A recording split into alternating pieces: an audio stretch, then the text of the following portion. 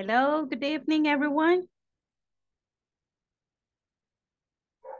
Good evening, teacher. Hello, good evening. Hi. Good evening. Hi. Good evening. Welcome. Thank you.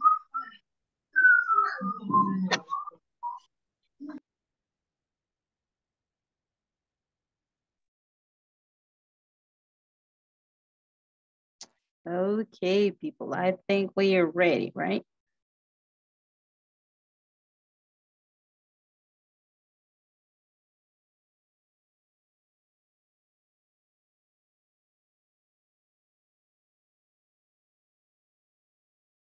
Are you guys ready to start the class?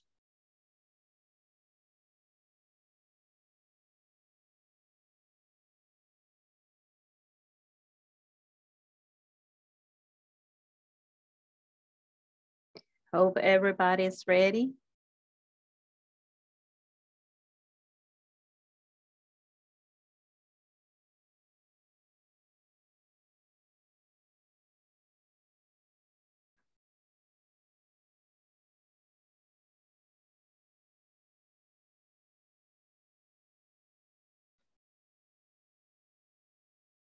Okay, here we go.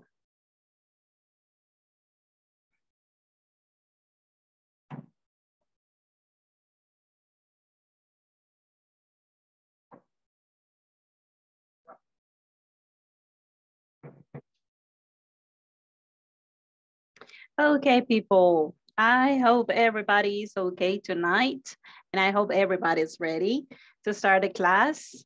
Well, I see Vanessa now. Do you feel better, Vanessa, tonight? Hope you are. You Good are evening. better. All right. Good evening. Let's see. We have Erica, Carla, Yvette, Catherine Santos, Wendy, Edwin. Excellent. Carla, Suleima. Nice. Nice to see you here on time. Thank you very much for your punctuality. Okay, people, I think we are going to start right now. And let's start by doing this trivia, all right? This trivia. These are some questions that we want to master in this course, right? These are questions that we want to master.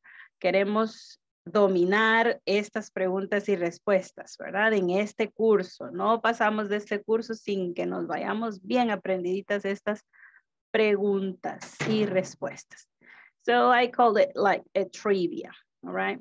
Like trivia. So we're going to start with the first question. Okay, no importa que se atropellen, no importa que se oiga como el mercado central, pero vamos a decir todos la fecha, all right? So, what's the date today? What's the date today?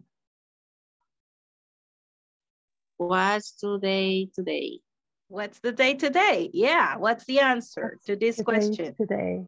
Mm-hmm. Today is what's name? Today is Mm-hmm.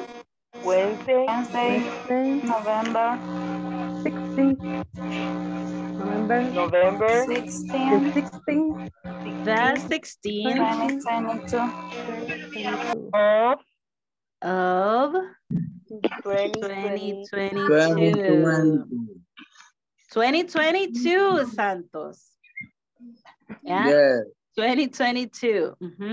So what's the date today? Today is Wednesday, Well, November the November 16th days of of 2022. 2022. A ver, ustedes solitos. What's the date today? today is Wednesday, November November 26, 2022. 2022. Okay, November the 16th. Remember? The 16th. We say this TH sound like this. 16th. All right? Okay, let's continue. This is going to be Ajá, vamos a hacerlo un poco rapidito. Vamos a ver, le vamos a preguntar a Santos. Santos. Ahí está. Sí. Con el mano aquí. ¿Mm? Con el mano así. A ver, Santos. Ujú. Sí, teacher. Me di. Ahí tenemos la pregunta. When's your birthday? Is my birthday. Solo it's, decimos el mes y el día. Is November 28, 22. Hasta ahí, hasta ahí. Cuando nos preguntan el cumpleaños, solo decimos it's, decimos el mes y decimos la fecha que es, ¿verdad? Entonces, it's November the 28th or it's November 28th, all right? En el inglés americano, por eso les digo que hay muchas maneras de decir las fechas, ¿verdad? Pero en general, en el inglés americano, no es tan necesario decir the 28th. Pero en la manera formal sí, ¿ok? Por eso digo tan necesario, porque sí se usa así, ¿ok?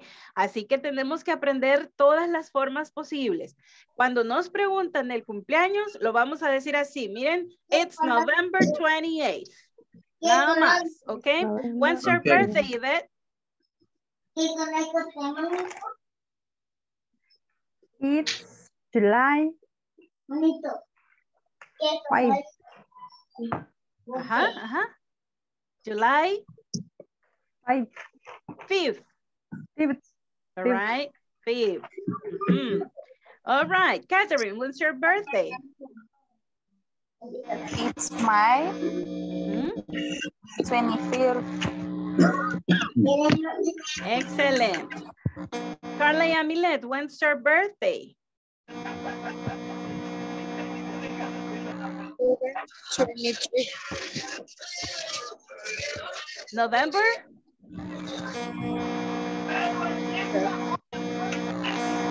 Tenemos interferencia por ahí. Apaguemos los micrófonos de los demás y dejemos que Carla responda. Vamos a ver, Carla Yamilet. It's October. Oh, October. All right, all right, all right. October. 23. 20? 3. 3rd. 23rd.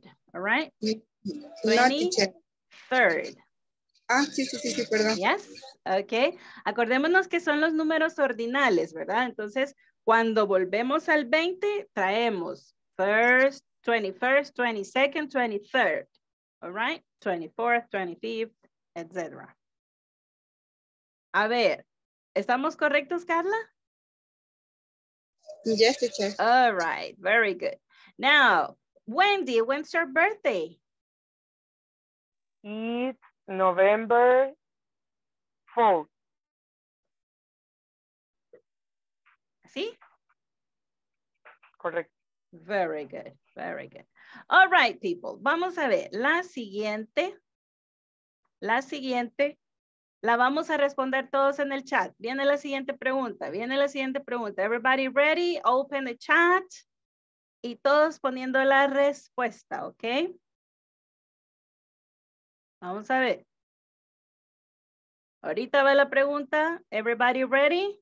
Vamos.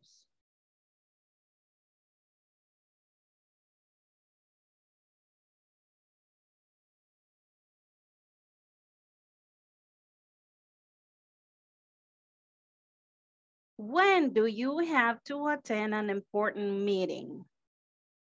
When do you have to attend an important meeting?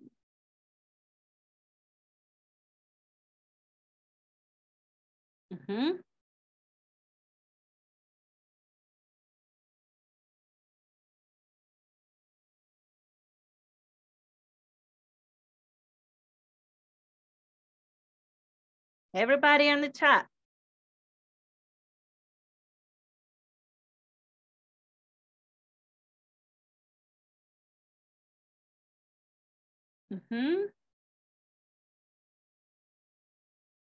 Vamos, vamos. Quick, quick, quick.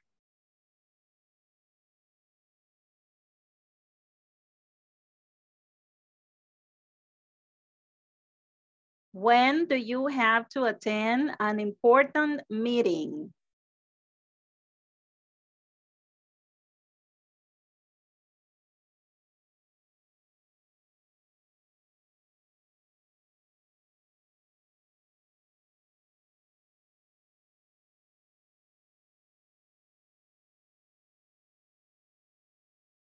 A ver, una fecha estamos esperando ahí de respuesta. Vamos a ver. Ajá. Very good, Yvette. Very good. Once a month. Very good answer. I have to attend very important meetings. All right. I attend meetings on Monday. On Monday, Edwin. On Monday.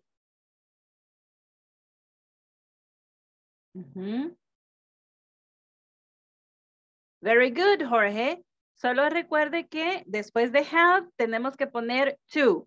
I don't have to attend meetings. Or I don't have to attend y ponemos el adjetivo primero, ¿verdad? El adjetivo es important, pero todavía muy importante sería very important meetings. ¿Ok? Vamos a escribir así.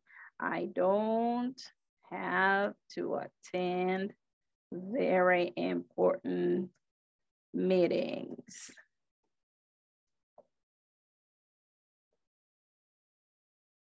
I don't have to attend very important meetings.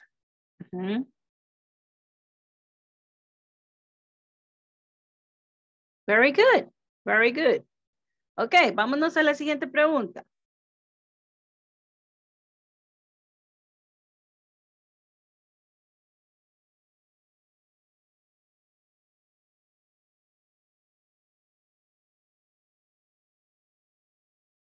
On the chat, everybody on the chat.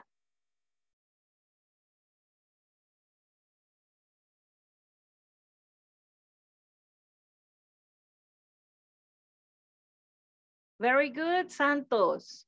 I have to attend a meeting.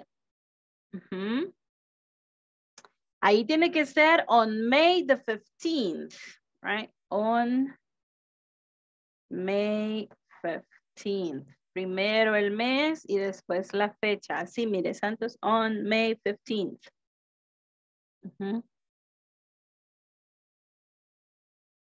Okay, Marco. Usually one meeting every 6 months. All right. Ahí está ya la siguiente pregunta. Vamos a ver.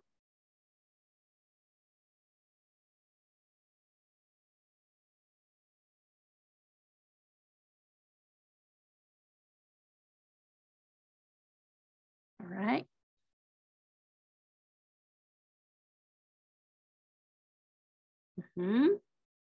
Good.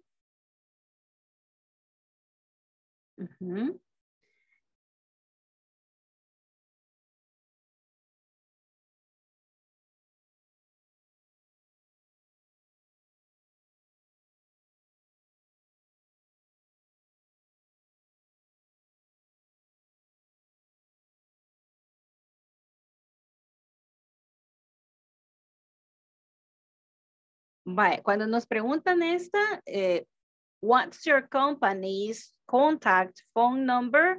Very good, Vanessa. That's the correct answer. It's, y decimos el número de teléfono, right? It's 60623211, all right? Vamos a ver, por acá tenemos otra respuesta muy buena. The company's phone number is, muy bien. The company's phone number is, es una oración completa. Excellent. Good evening, teacher. Hello, good evening. How are you doing? Okay, there we have Marco. Very good. Very, very good answer. Let's look at Edwin. It's number company. Ahí tenemos que poner. Primero ponemos it's. Quitamos number company is y dejamos el número, ¿verdad?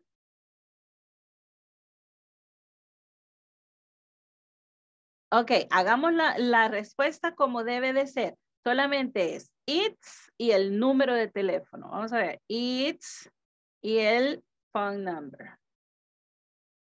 Ok, por ahí tenemos, Marco lo ha hecho bien. Vanessa, Carla. All right.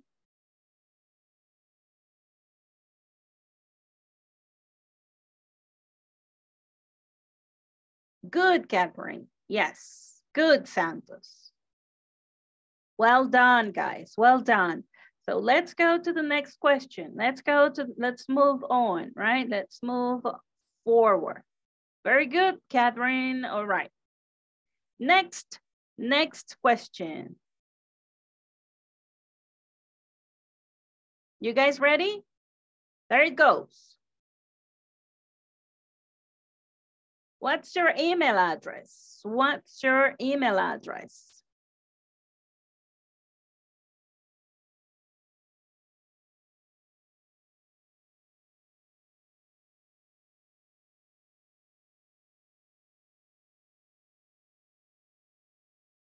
A ver, voy a preguntarle a Romeo. Romeo, what's your email address? What's your email address?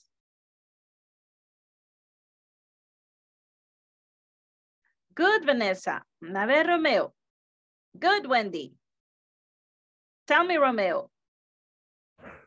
Esa es la dirección del correo, ¿verdad? Yes, yes it is.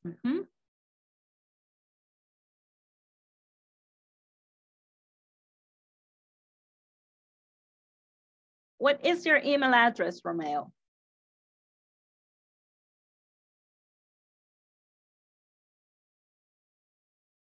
Very good, Marco. Excellent, Yvette.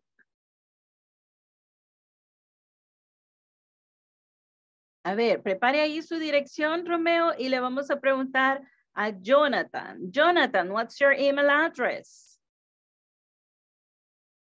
Jonathan, what's your email address? Very good, Silvia Estela. Excellent.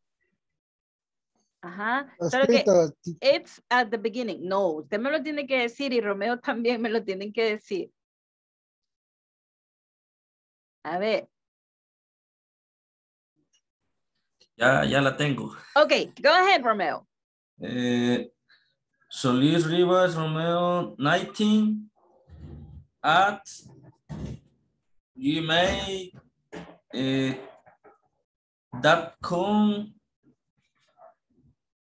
Very good, very good. Excellent. Solo el punto es that, ¿verdad? That, yes, that. Y la arroba es at. All right? Okay. Good. A ver, Jonathan, what's your email address? It is Jonathan Calles 4918 at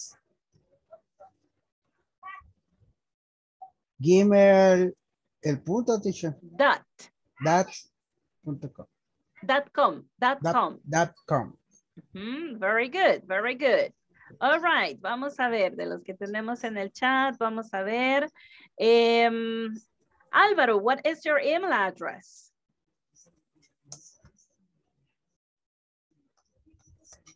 Good night. Good evening, welcome.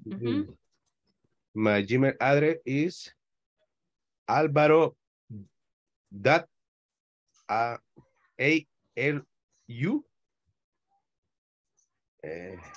arroba, si no me acuerdo. At gmail.com. Great. Very good, Alvaro. All right. People, when we say the email address, we use at. Look, esta se llama at. All right. Y cuando decimos .com. All right. Are we okay so far? Esto no lo olvidemos que es básico. Miren, en la dirección de correo, arroba se dice at. Así como decimos la preposición en, ¿verdad? Igual, at. Y .com se dice .com. .com. All right? Are we okay? Tell me.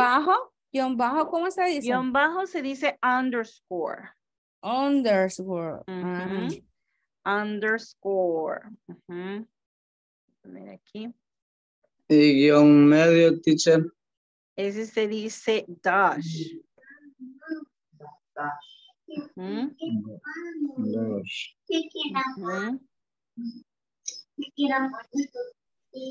At lleva una S no muy pronunciada al final, ¿verdad? No lleva S. Lo que pasa es que la letra T en inglés no se pronuncia como nosotros la pronunciamos, que es como, la de nosotros es como sorda, ¿verdad? Que queda at, pero en inglés no, en inglés es explosiva. Entonces tenemos que decir at.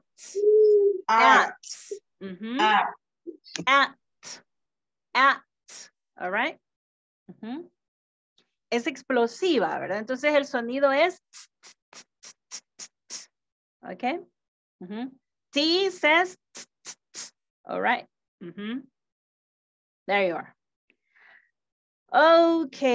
Y este sí saben cómo se llama, ¿verdad? Este símbolo. A ver. ¿Este sí saben cómo se llama? No, teacher. Este ya lo conocen ahí en... Hashtag. Yes, hashtag. Okay, that's the number symbol, right? Number symbol is hashtag. Hashtag. All right. Bueno, if we use, for example, let's see if I have it right here. This star, right? Star. Right, star. Just like that.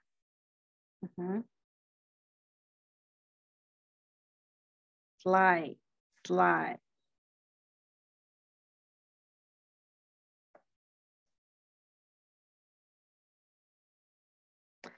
El spelling no me recuerdo de esta, como slide. Slide. I don't remember if it's slice or slide. Yeah. What other we have? If we use this one, estos se llaman quote. Right, quote. All right, there we go. Y si hay cosas que deletrear, por ejemplo, en la de Álvaro, él dijo ALU, right? Que si lo leemos en inglés puede sonar diferente a como debiera ser, ¿verdad? Entonces puede ser ALA, porque la A, por ejemplo, bueno, tiene diferentes, perdón, la U tiene diferentes sonidos, ¿verdad? Entonces la palabra que él tenía era esta, ALU. Es mejor deletrearla, así como lo hizo Álvaro, all right. Vamos a la última pregunta. No es la última todavía, pero por ahí vamos. Después de estas preguntas nos vamos a ir a tomar la lista. Are we okay so far? Tell me. ¿Y el signo de admiración? That's exclamation. Exclamation mark. Exclamation mark. Thank you. All right. Bien, vamos a ver. Here we have the next one.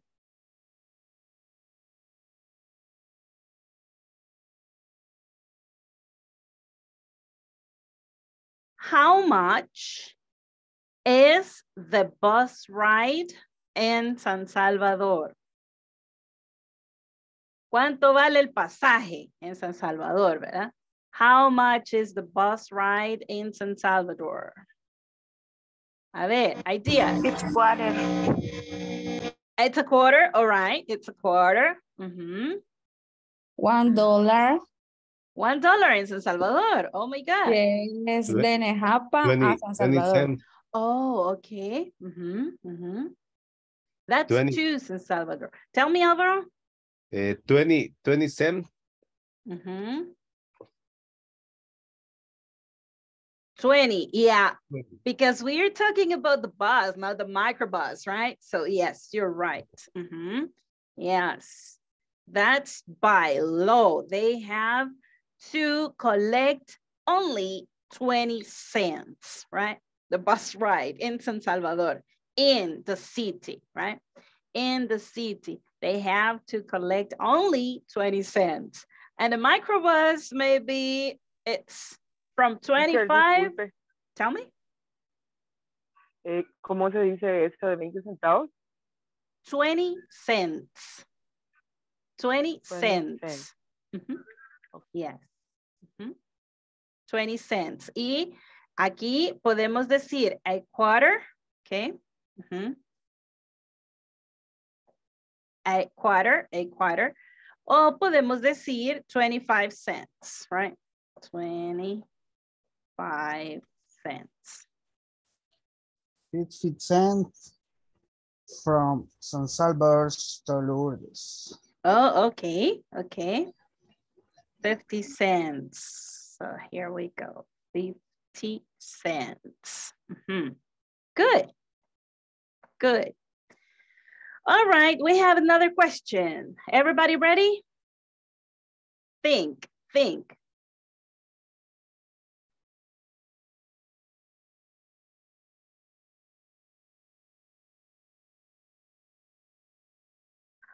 $10. Okay. The first time is free, all right? The first time they say it is free, right? It's supposed to be free. And the second, right? $10. All right, $10. That's the cost, right? That's the cost of your ID, right? Your ID. Aquí podemos decir, How to use, bueno, sería first, gratis, por primera vez es gratis, ¿cómo se dice? The first time is free. The first time is free. It's free. First time free. Yes. First time is free. Podríamos decir first, porque lo pueden oír también así. Time is for free. All right. Okay. Second time is for $10. All right. They charge $10 and you have to go and pay it to the bank, right? Through a bank. All right. Here we go with the next one. Pay attention to the next question. 3/4 quarter. Okay, 3 tortillas for a quarter. All right. There you go. I'm sorry? 5 cents. 5 cents each? 4 tortillas. Yes. 5 centavos. Here we go. 5 cents each. Okay, that's in a restaurant, maybe, right? No, in a restaurant, they cost more, right? They cost more. They give only 2 for 25 cents. 15 seconds. I'm sorry? How do you, in restaurant, sería 15. 15. Ay, ya no me recuerdo. ¿Cómo se dice centavos? Cents. No, ahí sería 50. Oh, all right. 50. 50, All right. 2 por el dólar, ¿no?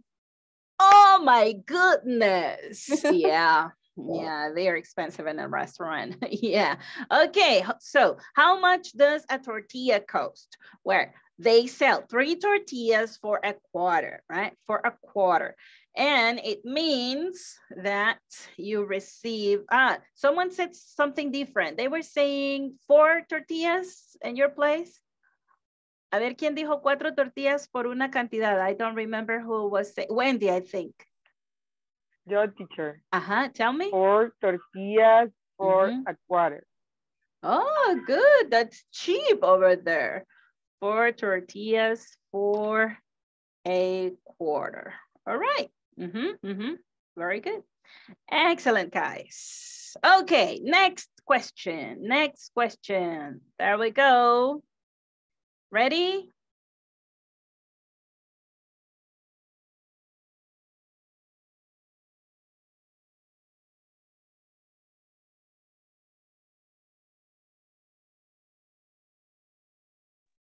¿Con qué frecuencia salimos en la mañana, vea, teacher? No. What do you usually do on a Monday morning?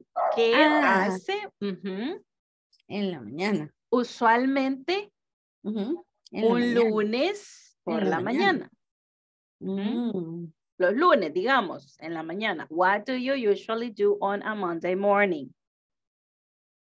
I take a shower. Solicitud, No, solo los lunes creo que es visitar consumer. Okay, visit the customers. ¿Así? Visit Yes. customers. Yes, All right. yes. Very good. Entonces sería... Call client. I call client. That's correct, Wendy. Tenemos que armar, ¿verdad? Ya con el pronombre. I call clients. Call client. Very good. I visit customers. All right. A ver, Catherine, what do you usually do on a Monday morning? I actualize report. Actualizar. Update. Update. Update. Reports. Reports. All right. I update Teacher, reports. Tell me. Un día de esos me dijeron refresh the report. Entonces, o sea que también se puede decir actualizar o cómo se refrescar. Sí, pero esa es la acción de la computadora, refresh. Refresh es la acción de la computadora, o sea, el actualizar, el F5, digamos, se llama refresh. Thank you. Yeah. Actualizar, que usted le pone nuevos datos, le pone la nueva fecha y todo eso, entonces ya, eso es otra cosa, eso es update, ¿verdad? Yeah. Okay, people, next question. Here we go, almost done. Ready?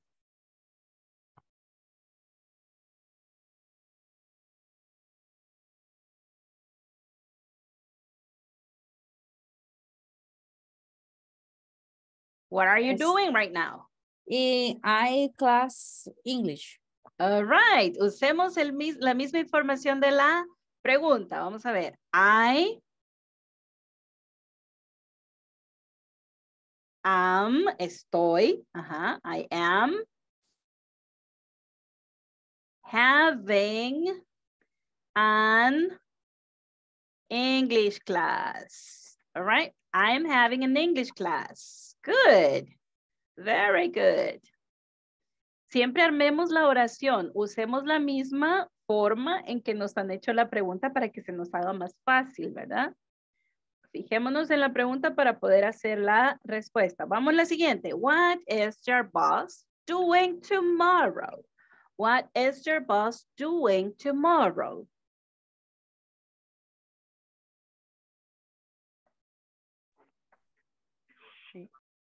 She. She. She is. Como.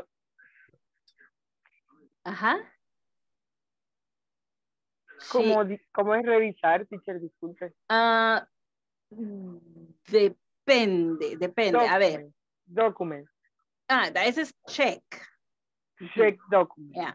She is check checking. document. Mire, así como han usado acá doing, así voy a usar checking. Checking the reports. The report. There you are. Okay. Very good, Wendy. Very good. What is your boss doing tomorrow? I'm sorry. Javier. Hello, teacher.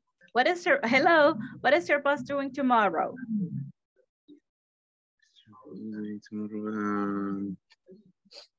How my boss is attends meetings. Attending. Ajá, attending. Así como lo han usado en la pregunta, así lo voy a decir, ¿verdad? Es attending meetings. Very good. Here we go. Next one. He is planning I'm work sorry. route. He is planning work route. Very good. Work routes. Routes. Yes. Work routes. Ok. Va, miren acá, ya podemos empezar a ver que tenemos el verbo ya conjugado en el presente continuo, ¿verdad? La pregunta está hecha. Con el ing, ¿verdad? Exactamente, with the gerund. O sería como la terminación ando y endo, ¿verdad? En español es el equivalente, ¿verdad? Entonces sería, she is checking. Si se fijan, check, solo el verbo terminaba en una consonante, ¿verdad? Entonces solo le agregamos ing, ¿verdad? Ing y no pasa nada. A ver, veamos en esta. Attending. El verbo es solo attend. Termina en una consonante. Pues solo le agregamos ing y no pasa nada, ¿verdad? Vamos a ver aquí. El verbo es plan. Plan. Ese es el verbo, ¿verdad? To plan. Planificar. To plan. Vemos que termina en una consonante, ¿sí? Pero tiene solo una sílaba el verbo. Tiene una sola sílaba el verbo. Y lo que está antes de la consonante es una vocal, ¿verdad? Vocal, consonante, entonces tengo que doblar la consonante para que suene correctamente planning, ¿ok? Planning. Entonces, doblo la consonante y le agrego ing, ¿ok? Vamos bien. Poco a poco lo vamos a ir viendo. ¿Perdón? Teacher, una pregunta. ¿Y en el comprar? Como para comprar, el verbo comprar, ¿cómo sería? Buy. El asunto es que buy termina en una Y. La Y hace la función o el sonido de esa letra ahí. Suena como que fuera una vocal, ¿verdad? Suena como que fuera una I. Leámoslo. Buy. Buy. ¿Verdad? Entonces como que fuera una I ahí. Entonces como termina en consonante, no doblo consonante, no cambia esa Y y solo le agrego la ing. ¿Ok? Ok. Lo mismo es con el verbo pay, paying. ¿Verdad? ¿Dónde va a cambiar? Esa Y. Por ejemplo, en el verbo study. Study, vamos a cambiar la Y, la vamos a cambiar por una I latina. ¿Ok? I'm sorry, aquí no cambia tampoco. Aquí no cambia. Aquí vamos bien. Aquí vamos bien. Study y le agregamos ing todavía. ¿Ok? Ahí vamos bien. ¿Sí? Vamos muy bien. Aquí no cambia. No cambia. ¿Ok? Y así.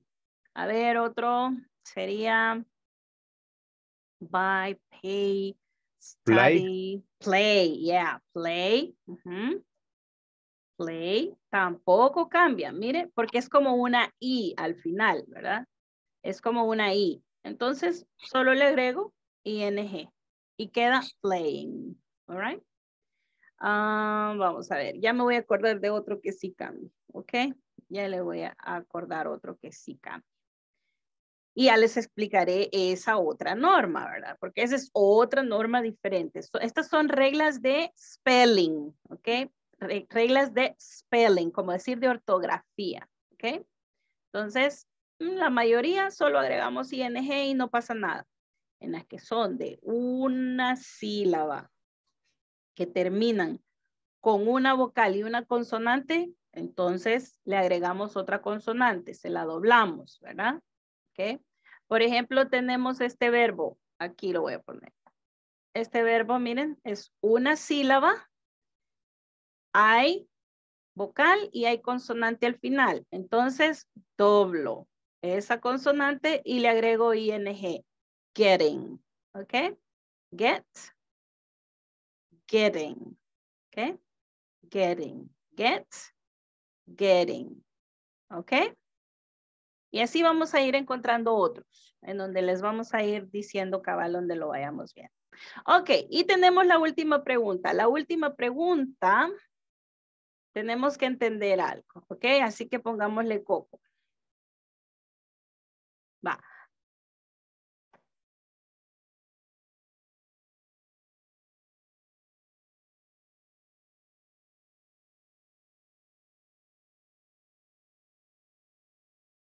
Si alguien le dice a usted, how are you doing? How are you doing? I fine. Great. Esa es la respuesta correcta, ¿ok? I'm fine. Not bad. I'm great. I'm happy.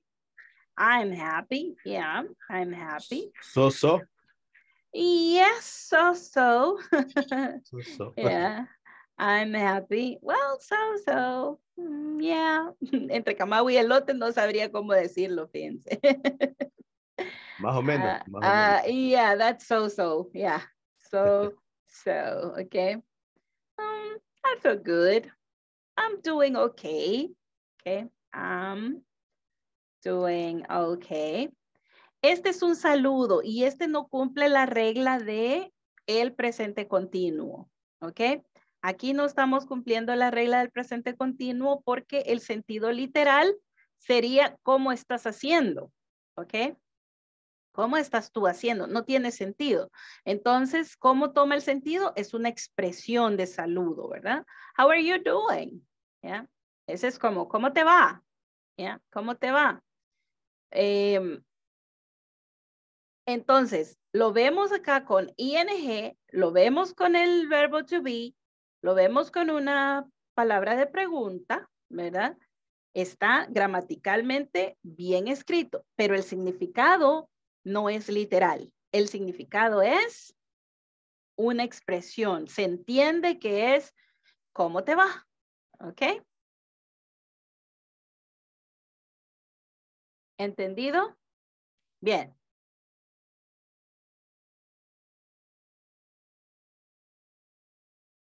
Ahorita vamos a hacer una sola pasada de lista. Okay, vamos, please everybody get ready.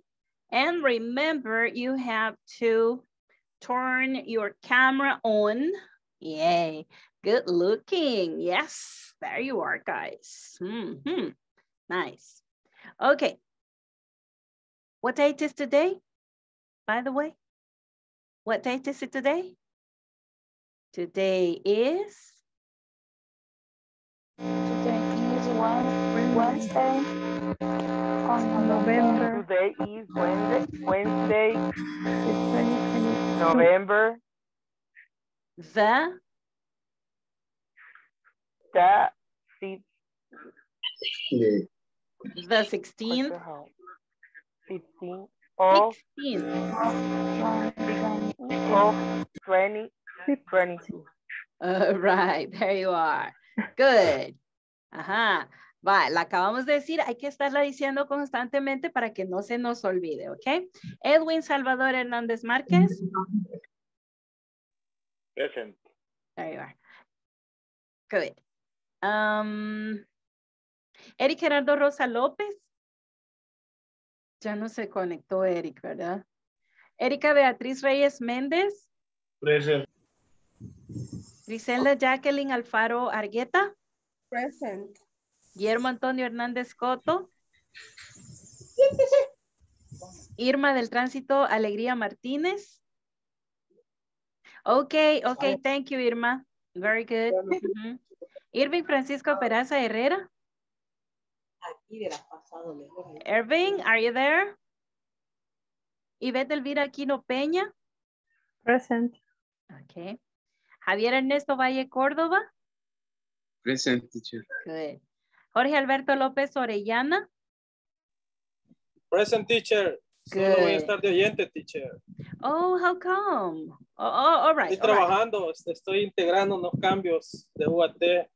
Okay. Bueno, de una prueba de sistema, teacher. Okay, try to pay attention, all right? There you go. If you have any question, go back to the video conference, all right? Yeah, teacher, yeah. There you go. Carla María Ramírez Rivera. Present, teacher. Okay. How are you doing, Carla María? Are you feeling okay? Better? So teacher. Oh, okay. Okay. So are you just a listener? Yes, all right. teacher. All right. Carla Yamilet Rubio García. Present, teacher. Good. Catherine Brigitte Meléndez. Present, teacher. Marco Rubén García Rodríguez. Present. Okay. Santos Roberto Acosta Bonilla. Present, teacher. Okay. Silvia Estela Molina de Arias. Present, teacher. Okay. Vanessa Victoria Reyes Mengíbar. Present, teacher. Good. Wendy Abigail Ángel Salas. Present, teacher. Great. Jonathan Alexander Pérez Gómez. Present, All teacher. right, thank you. Yes. A ver, tengo a Zuleima por ahí. Okay, as a listener, or are you going to participate? Present. All right, thank you, Zuleima. Álvaro Ernesto González Cruz. Present. Good. Romeo Ernesto Solís Rivas. Present. I'm sorry, okay, good. Jonathan Alfonso Calles Pérez. Present. Okay.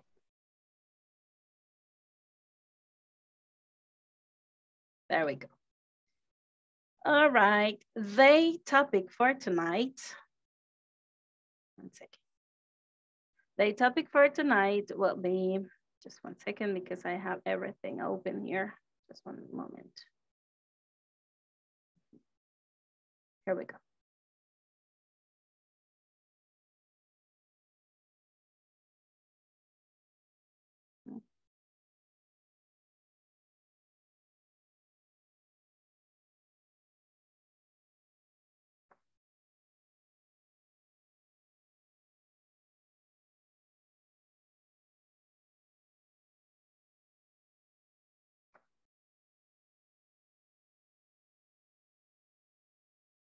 I'm sorry, se me movió todo. Permítanme.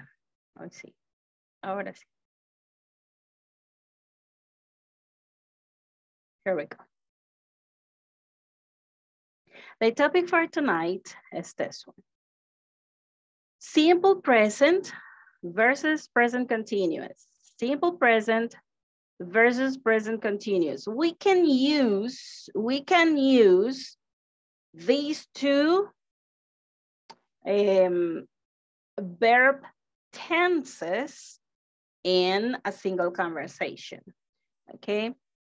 They have different usages, right? They have different usages. So we're going to check what is the simple present for and what is the present continuous for.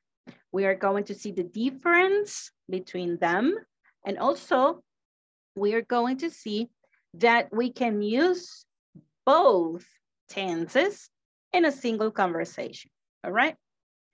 Okay, the objective for tonight is that you will be able to contrast present continuous and present simple, okay? You will be contrasting the present continuous and present simple, okay?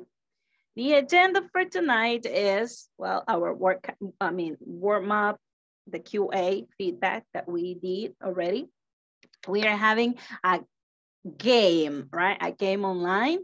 And then we are going to talk about the future events, some events that are taking place in your job this and next week. And also we are going to try to write an email describing activities.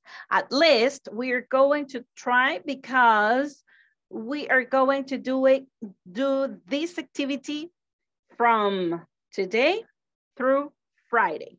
All right, from today through Friday. We are going to try to compose an email describing activities that are taking place in our job this week and next week. All right, so let's go and check this. Let's move just a little forward and let's go to the game we have. All right, we have a game. I will share a link right now. I will share a link and you are going to go to that site. Okay, this is a memory game. We have a memory game. We want to practice ing verb form. All right, ing verb form. Ahorita yo les voy a compartir el link y nos vamos a ir a jugar un ratito ese juego de memoria, ¿ok?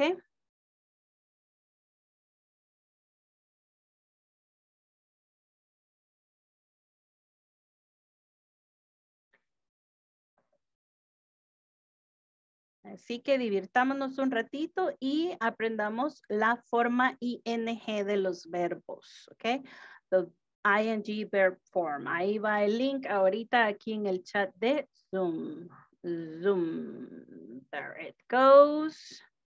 So you can click on the link and let's play. All right?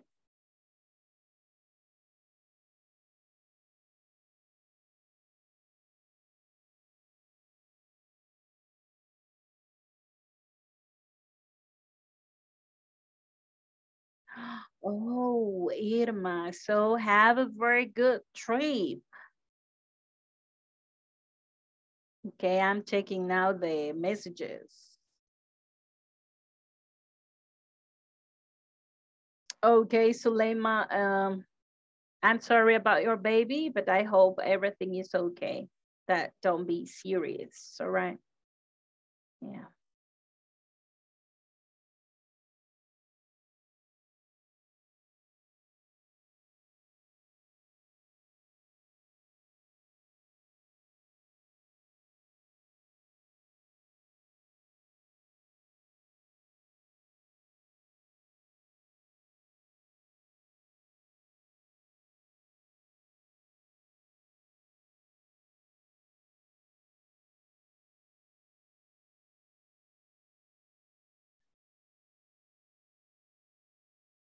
Ahí le hace la captura al final, cuando finaliza, del tiempo y las vueltas que tuvieron que dar, ¿ok? Y me lo pasan por el WhatsApp para ver ahí cómo les fue.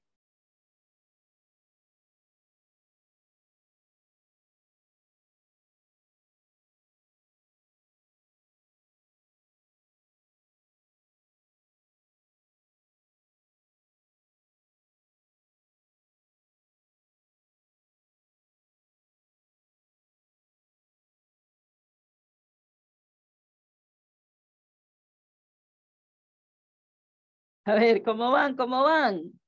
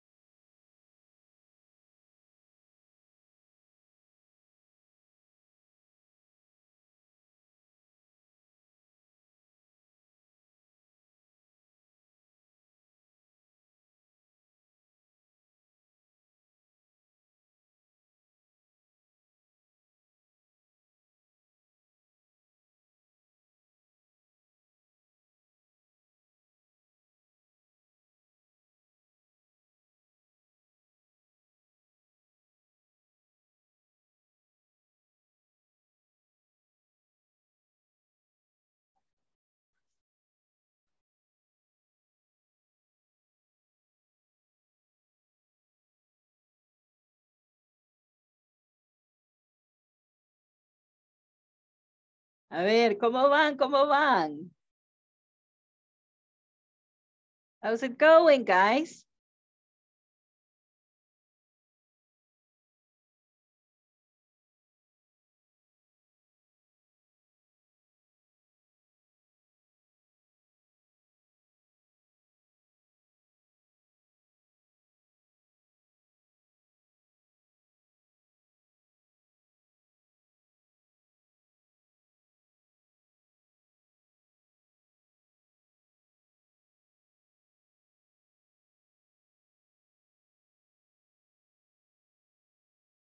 Ya terminé, teacher. Nice. Por ahí lo mandó.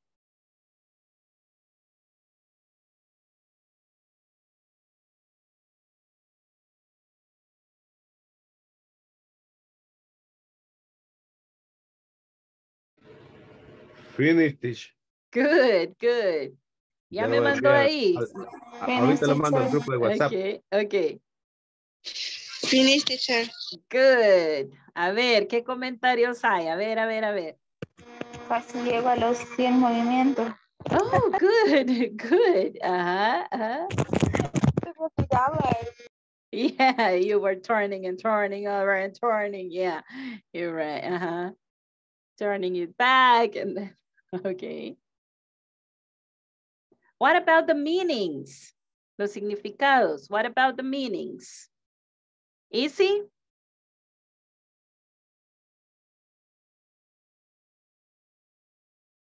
Uh-huh.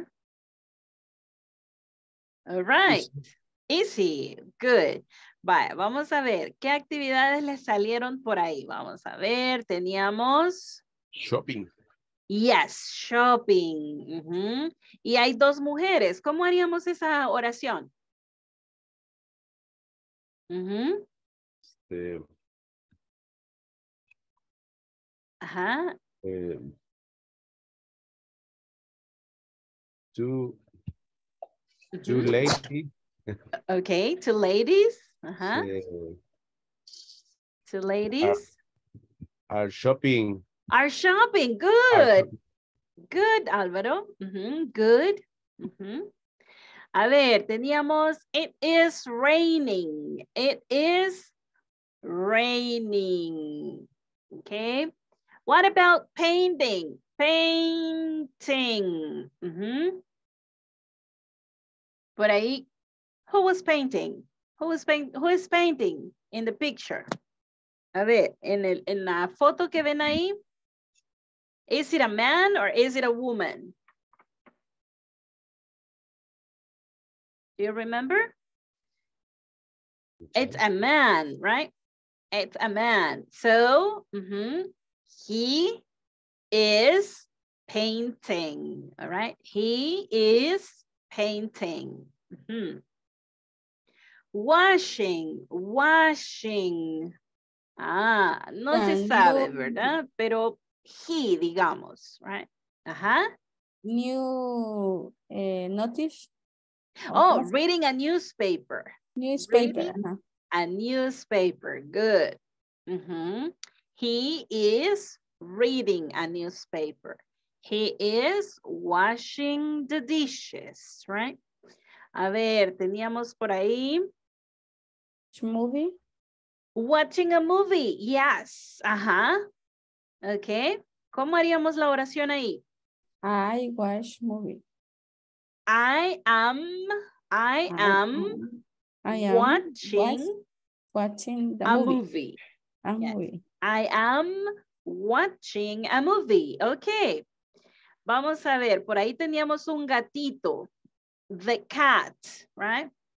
Ajá. Cat is sleeping in the bed. Yay. The cat is lying. Lying. Ahí sería lying in the bed. Lying está acostado, ¿ok? Está acostado. Entonces, lying. Lying. Okay. He played the guitar.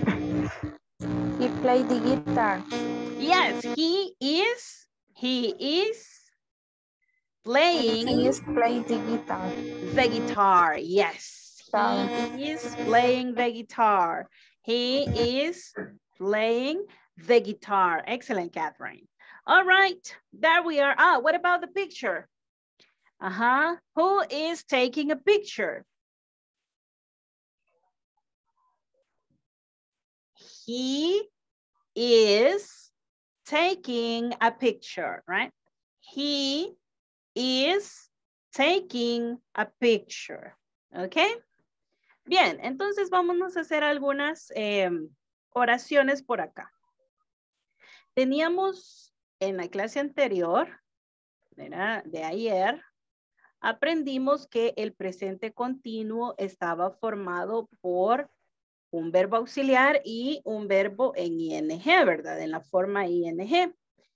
¿Cuál es el verbo auxiliar? El verbo To be. Don't. to be, yes. El verbo to be. Y decíamos que tiene diferentes usos. El presente continuo tiene diferentes usos.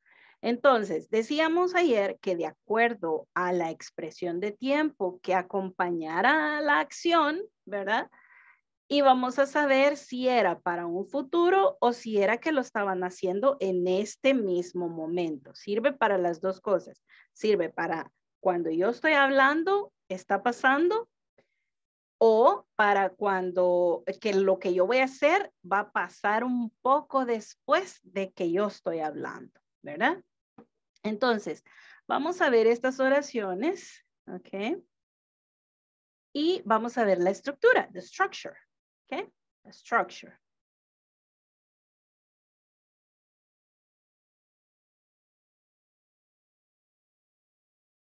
Here, you see? This is the structure, grammar structure. Okay, in this column, we have questions. In this column, we have the affirmative form. And this one is the negative form, ¿ok? Las que están así en la fila son exactamente los mismos sujetos, la misma acción, ¿ok? Pero dicha de forma diferente. Aquí en pregunta, aquí en una afirmación y en esta en una oración negativa, ¿verdad? Una negación. Vamos a ver la primera. Are Jonathan and I driving to USA next Saturday? Are Jonathan and I driving to USA next Saturday? Ok. Esto lo podríamos contestar de dos maneras. Lo podríamos contestar en una manera corta o en una manera como está acá. Miren, ya sea afirmativa o negativa en una oración completa. En una forma corta, lo vamos a poner por acá, así chiquitito, ya, aquí. Okay. Are Jonathan and I driving to USA next Saturday? Si yo digo que sí, ok, if it is affirmative, Yes, yes. he is. Yes, I do. No. Son dos personas, ¿verdad? Pero yo me incluyo. Yes, they are. We. They. We are. Yes, we are. Yes, we are. Bien. Puede ser visto de dos maneras, pero quedémonos con esta. Aunque podría ser yes, you are, porque yo le estoy preguntando a usted si yo voy a ir y usted me va a decir si usted va a ir. O sea, puede ser así, ¿verdad? También. ¿Ok? Podemos contestar we are, you are, depending on the context. Quedémonos con esta. Vamos a ver. Yes, we are. Ahora, si respondo que no, ¿cómo lo diríamos? No. No, they are. We are. No, we Aren't. We are Aren't. not, right? Pero Aren't. como esto se puede Aren't. contractar, se puede contractar Aren't. así. We aren't. Okay, esto significa are not. Are not. Pero lo hacemos cortito y le ponemos el apóstrofe aquí, ¿verdad? Aren't. Aren't. Aren't. Ok, esta es una manera de contestar esta pregunta. Pero una manera de decir esto en una oración larga sería Jonathan and I are driving to USA next Saturday. Okay.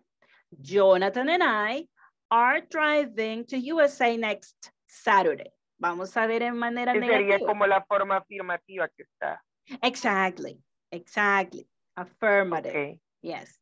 Si yo respondo en una manera negativa, pero en una forma larga, entonces yo diría una oración completa sería Jonathan and I are not driving to USA next Saturday. Okay. Acá sería are, I'm sorry, vamos a quitar esto, vamos a hacer aquí. Are not driving. Okay. There we go. Jonathan and I are not driving to USA next Saturday. Claro que lo puedo contractar, ¿verdad? Puedo hacerlo cortito y poner así, esta forma. ¿Ok? Aren't. ¿Ok? Jonathan and I aren't driving to USA next Saturday. ¿Ok? Bye. Ahora ustedes me van a decir esta. Vamos a ver. Yvette, please read the next question. Are they working tomorrow? Good. Marco, ¿cómo contestaríamos esto en una manera corta? Si fuera afirmativo, en una manera corta.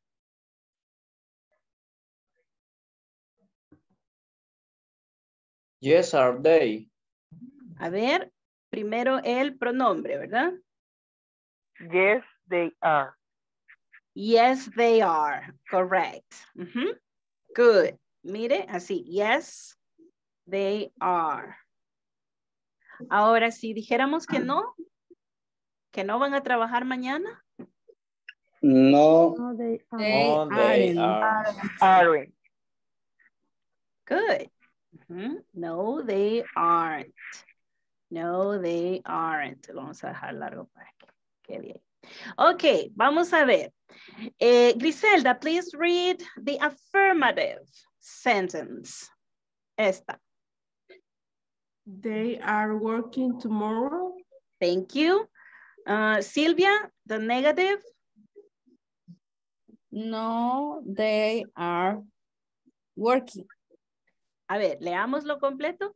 They are not working tomorrow.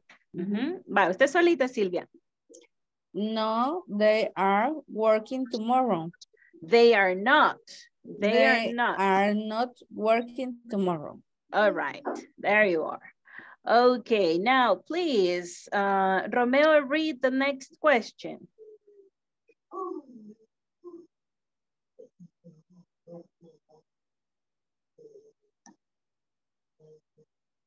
Are you there, Romeo? Perdón. Okay, please read the question.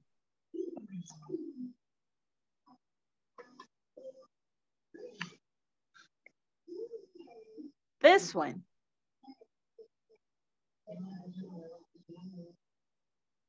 Okay.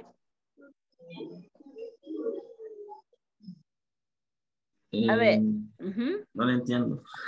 Read the question. Lea la pregunta. Read.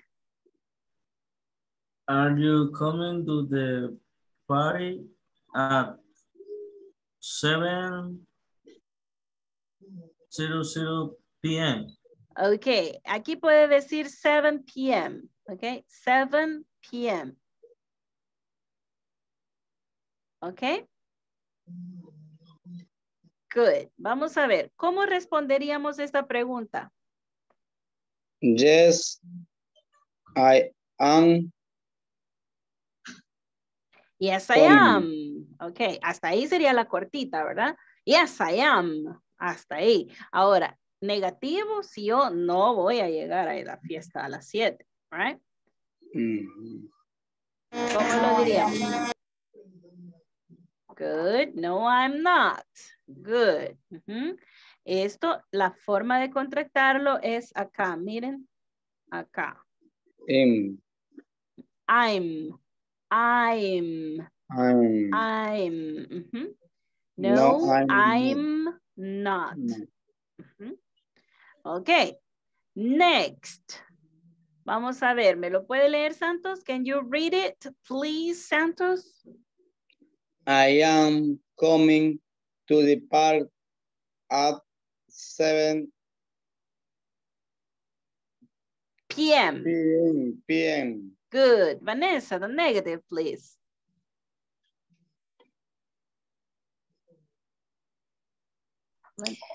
Esa que acaba de leer Santos, teacher. This Oh, one. no, la siguiente. No, this one. Negative. I am not coming to the party at 7 p.m. Good, good. Vamos a ver la siguiente pregunta. Javier, please read the question.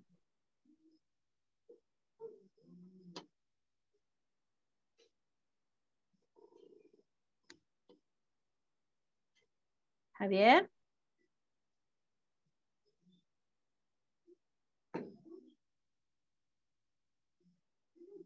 Mr. Javier. All right. Vamos a... maybe. All right. Jorge, please read. Jorge? What? Okay, please read. Oh, you are as a listener. I'm sorry. I'm sorry. All right. Sorry, teacher. Okay, no problem. Guillermo. Guillermo, please read.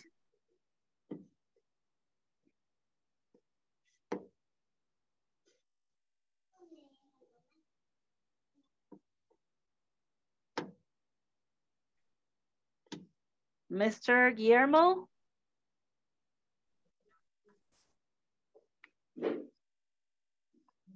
Please read the question.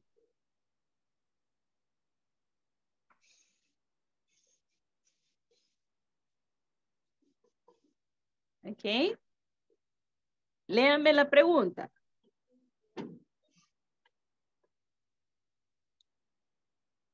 Okay, Carla Yamilet, please read the question. Are they having a meeting next Monday? All right, good. Are they having, right, the meeting? So if it is affirmative, we could say yes, right? Yes. They are. Excellent. Yes, they are. If it is negative. No, they aren't. Good. Okay, vamos a leer la siguiente. They are having a meeting next Monday. They are having a meeting next Monday. Vamos a ver la siguiente. Vamos a ver, me voy a ir con... Hey, necesito que participemos todos. Vamos a ver. Yo, teacher. All right, please, Wendy. The negative. They are not having a meeting next Monday. Very good, very good. Si lo contractáramos, ¿cómo diría? They aren't. They aren't having a meeting next month. Good, good. Okay, vamos a ver la siguiente pregunta. Catherine, please read. Is Guillermo going to the bank tomorrow? All right. Yes, he is, right? Yes, he is. O puede ser. No, he is not. He is not. Very good. He is not. Esta forma entera la podemos usar cuando queremos hacer énfasis en la negación, ¿verdad? Podemos decir, no, he is not. ¿Ok? He is not. Pero si lo queremos decir de una manera suave, lo contractamos, no, he isn't. No, he isn't. All right? Es como más suave, ¿verdad? Menos enfático que usándolo entero, ¿verdad? Ok. Vamos a ver. Santos, please read the next one.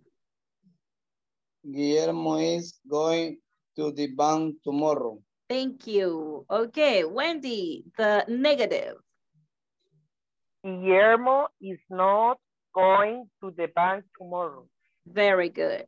Si contractamos esto, ¿cómo nos va a quedar? Vamos a ver.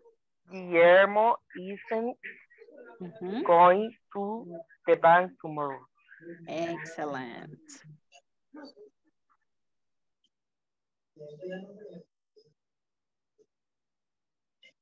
Isn't going. Okay, good. There we are, guys. Ok, aquí tenemos la forma afirmativa, la forma negativa. En la forma negativa solo le agregamos la palabra not al verbo to be, tal como lo usamos el verbo to be, ¿verdad? Y le agregamos el ing, ¿verdad? Not, verbo to be, not y el ing. Vale, vamos a continuar por acá entonces. Así, rapidito vamos a hacer esta. Okay.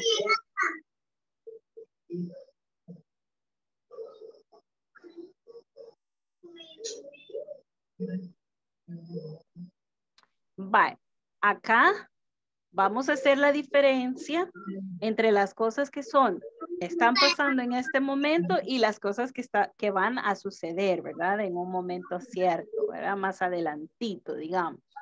Entonces, tenemos estos verbos, miren, is offering, are resting, is hiring, are celebrating, is attending, am having, is sending. Ok. Offering, ofreciendo, ¿verdad? Resting, descansando. Hiring, contratando. Ok. Celebrating, ¿cuál sería celebrating? Celebrando. Excellent. Attending. Atendiendo. O llegando, ¿verdad? Yendo, ajá. Yeah. Asistiendo. Ok. Ajá. Having. Enviando. Having sería teniendo. Teniendo. Ajá. Y este sí sería enviando. Sending. Sending, enviando. Ok, vamos a leer la primera y le vamos a poner uno de estos. A ver cuál queda en el significado de esta oración. Ok, number one. I am having an English class right now. All right, vamos a ver.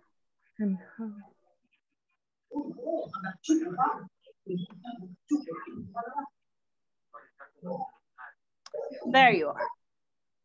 All right. Next one.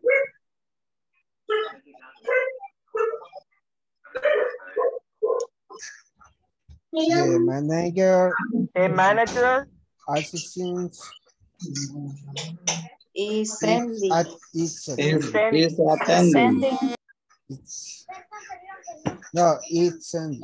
It's sending. Sending an invitation.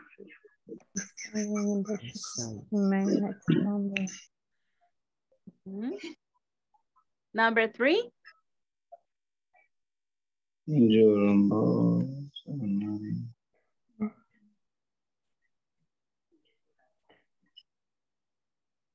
He's attending.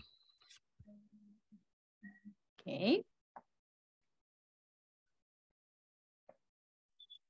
Number four. Employers are resting. How do you say resting in Spanish, teacher? Descansando. Descansando. Hearing, teacher. Hearing. The Monday. Catherine, ¿sabe qué? Desconecte y vuelva a conectar sus audífonos. Tal vez así deja de hacerle la interferencia.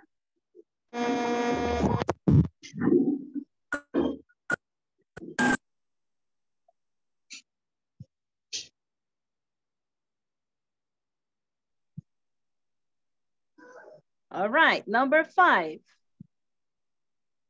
The company are celebrating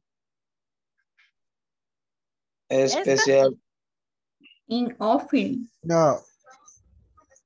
Ajá, ¿por qué no? Porque are es para plurales, ¿verdad? Es para plurales y para tú. The company es tercera persona porque sería it, ¿verdad? Entonces tenemos que usar is. Ajá.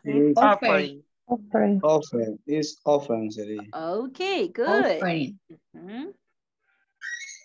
There you are. Number 6. Number 6. Is Is Hiring. Hiring. Hiring. Hiring. Hiring es contratar, ¿verdad? Hiring. And We are celebrating. We are celebrating. All right, now please read the sentences. So we are going to read the sentences. Javier, please, number 1. I am having an English class right now. Ok. Aquí este no tiene el sonido largo de la A. Aquí tiene el sonido corto. Entonces, así como decimos am, así decimos having. Having, ¿ok? Having. Am having. An. I'm having an English class. ¿Sí, mira? Todos son sonido corto de la A. ¿Ok? I am having an English class. Thank you, Javier. Number 2, please, Álvaro. The manager assistant is sending an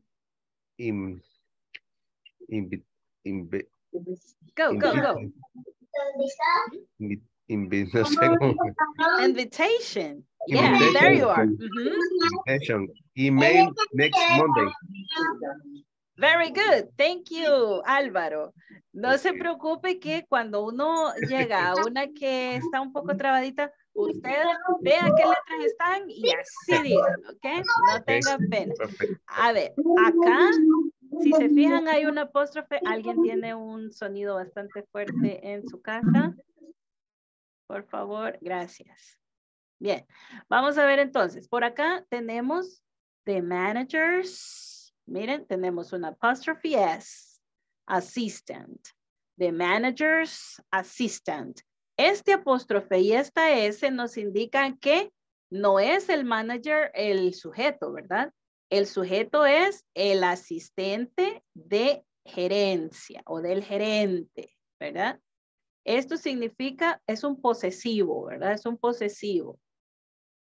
¿Te has fijado en los salones de belleza, verdad? Que ponen ladies salón, ¿ok?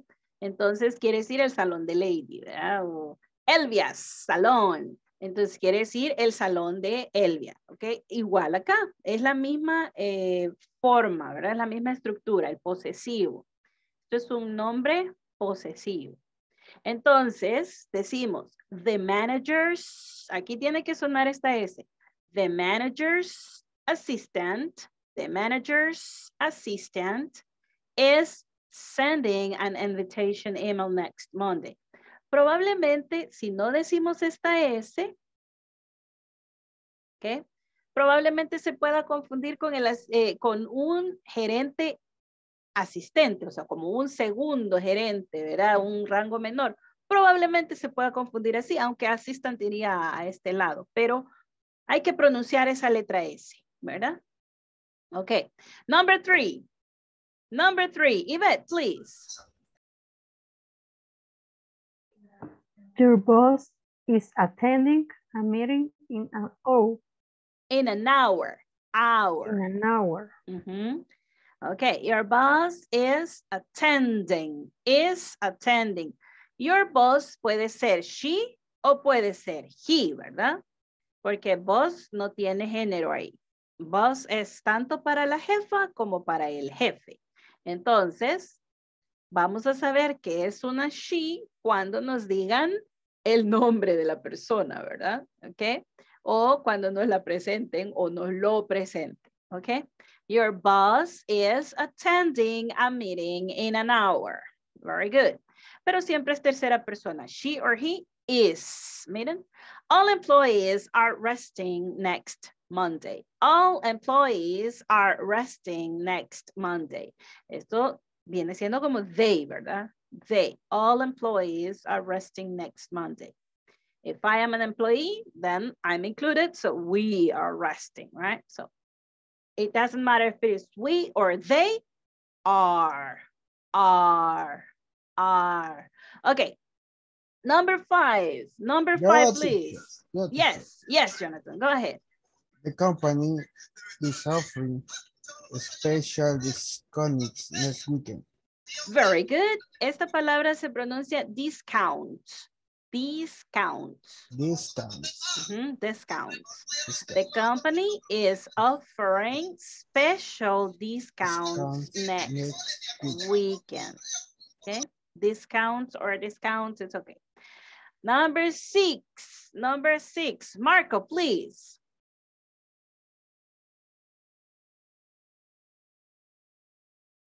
The HR department is hiring new personnel next week. All right, very good. Aquí tenemos varias cositas, miren. HR. Acordémonos que no es air, ¿verdad? HR department is hiring. Aquí sí es el sonido largo. Hiring. El verbo de ese sería hire. ¿Ok? Así, miren. Así es el verbo. Miren. Hire. Esta es otra regla, así como have, así como, vamos a ver si tenemos otro aquí, celebrate. ¿Ok? En esta, si se fijan, ¿con qué letra termina el verbo? With a letter E. Combo. E. Letter E, right? It's a vowel, right? Letter E. So in this rule, the rule says that we have to drop letter E. We drop letter E and we add ing. Okay? ing. Like this. Okay? Hiring. We drop letter E and add ing. If you see have, having. Okay. Celebrate, celebrating. Hire is hiring, hiring. Okay. Ahí sería.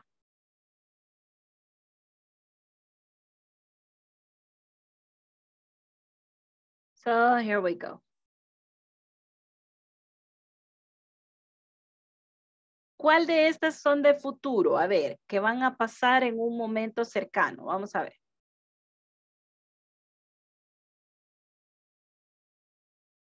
We are celebrating. Okay, number 7. Number 2. Number 2, yes.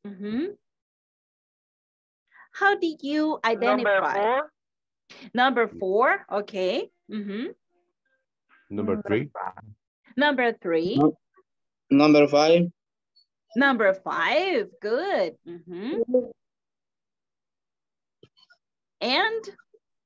Number 6. Number 6. How do you identify that these are for future events? How do you identify that? ¿Cómo lo identificaron? Bueno, que la compañía en el próximo fin de semana. Ok, si no lo traducimos y solo tenemos el recurso de inglés, ok, ¿cómo identificamos? Bueno, ING puede ser una seña, ¿verdad?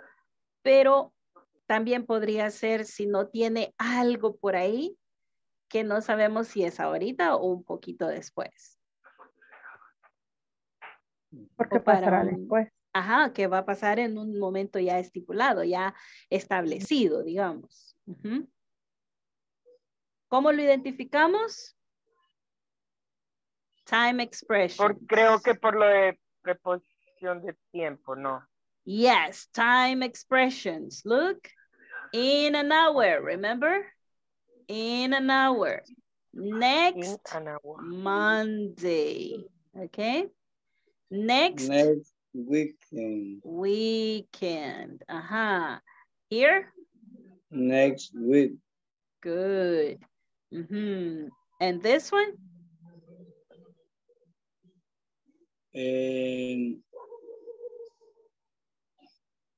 Sería por la fecha. Because of the Later. Later.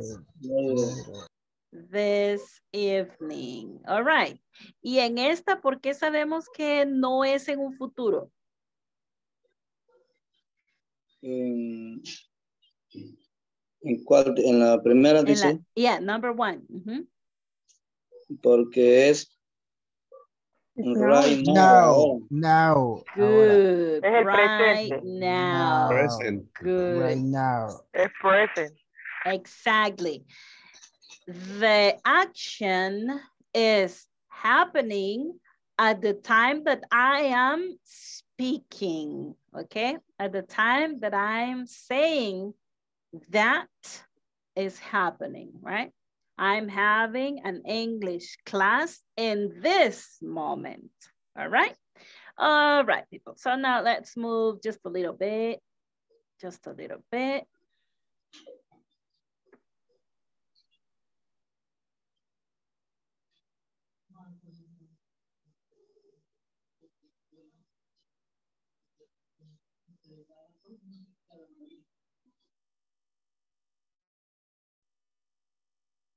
Ok.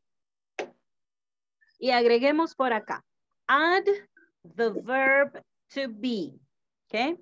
Add the to be verb in this ones. A ver, vamos a agregar el verbo to be en la forma que corresponde, ¿verdad? De acuerdo al pronombre. Vamos a ver. Number one. I am. Good. I am. I am. Okay, number two. She is. She is. A ver, leámosla toda. She is. She Right doesn't. next to her. No, she is. She's. She is right next. Correct. Sitting. Sitting, yes. Sitting. Right next to him. Yes, she's sitting right next to him. Oh, right. Yeah, something like that. Ajá, bien emocionada porque estaba a la par de él, ¿verdad? Okay, she's sitting right next to him. All right, number three. Are doing our class. Okay, este es un tricky, right? Aquí tenemos que ver algo. Our class, it's one group, okay? Is doing. Yes, is doing. Our class is doing, yeah?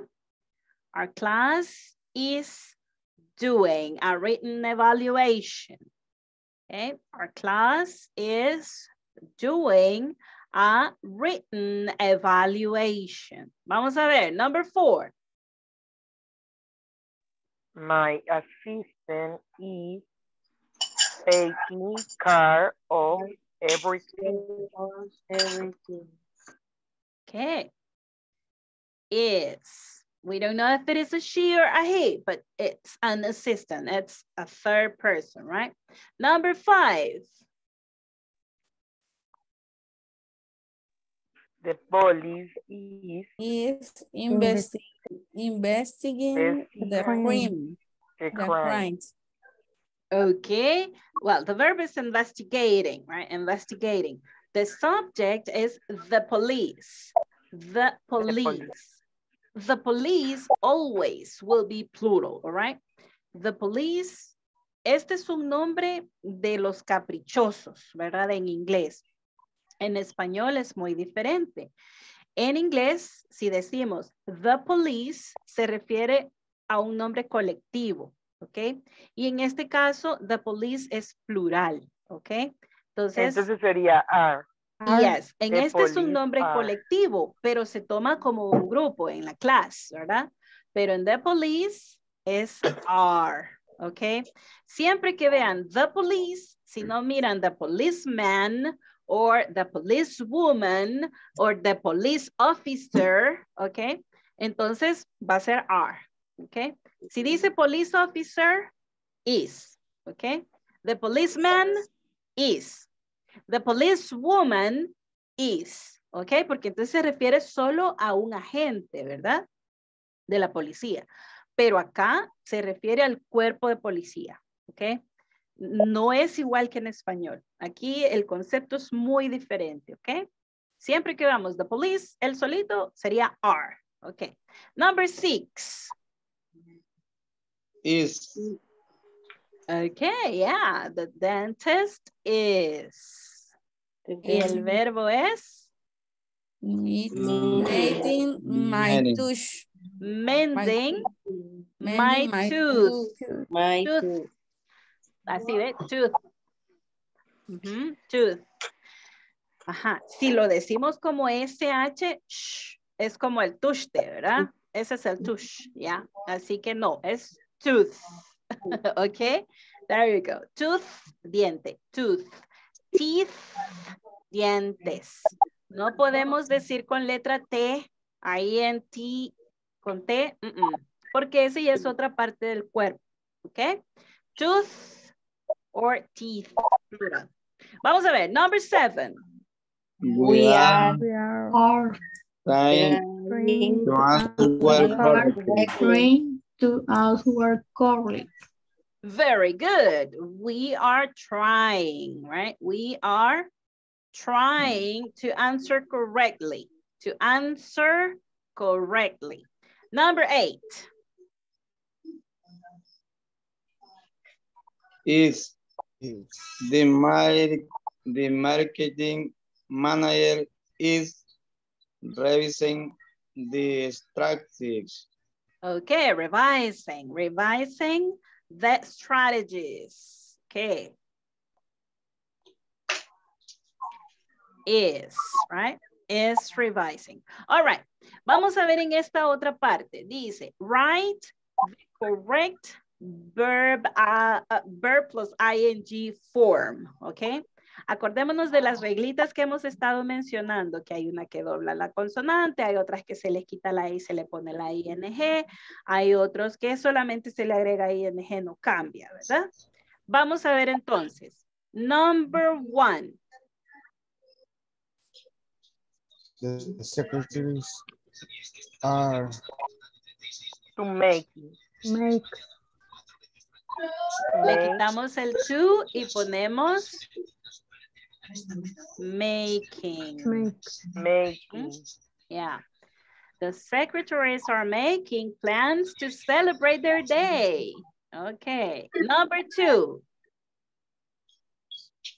That word is Studying for the exam. Good. Studying.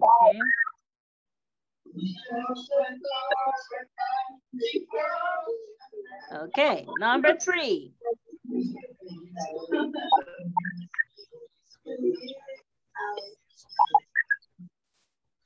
Karen, Marcela is Putting. Ajá, exactly. No tengan miedo de decirlo, aunque nos suena así como raro, ¿verdad? Putting, yeah. There we are going to say putting, yeah. Double T, because we have one syllable verb, consonant, vowel, consonant. So we double the consonant, ing, yeah.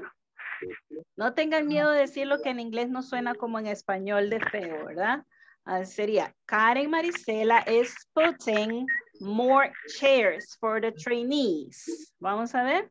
Teacher, ¿qué es putting? poniendo. Poniendo. Yeah. El verbo acá es poner. Put. Put. Ok. Put. Es poner. Aquí sería está poniendo. Es putting. ¿Ya? Lo podemos decir con T suave o lo podemos decir con la T fuerte, así explosiva. Putting or putting. Putting. ¿Ok? No tengamos miedo de ese verbo. Nosotros los que hablamos español nos cuesta porque nos da risa o nos ponemos así como, ay, qué feo ese. No, no suena bonito. Ok, number 4. Tell me is Tell me is attending Attending next meeting next Friday. Friday. Very good. Number 5. Living is living is connecting the Wi-Fi in all the devices and the office. Okay. Living is connecting the Wi-Fi in all the devices at the office. Vamos a ver. Living es el nombre de la persona, ¿ok? Living is connecting the Wi-Fi and all the devices All the devices at the office. Devices at the office. Number 6. Reinaldo and Rene are visiting the new client. Yes, ahí no cambia nada. Miren, visit y le agregamos ing y no pasa nada, ¿verdad? Visiting the new clients. Number 7. Stella is turning on the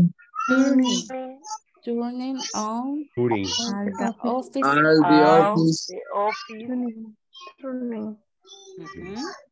Turning. A ver. Turning on.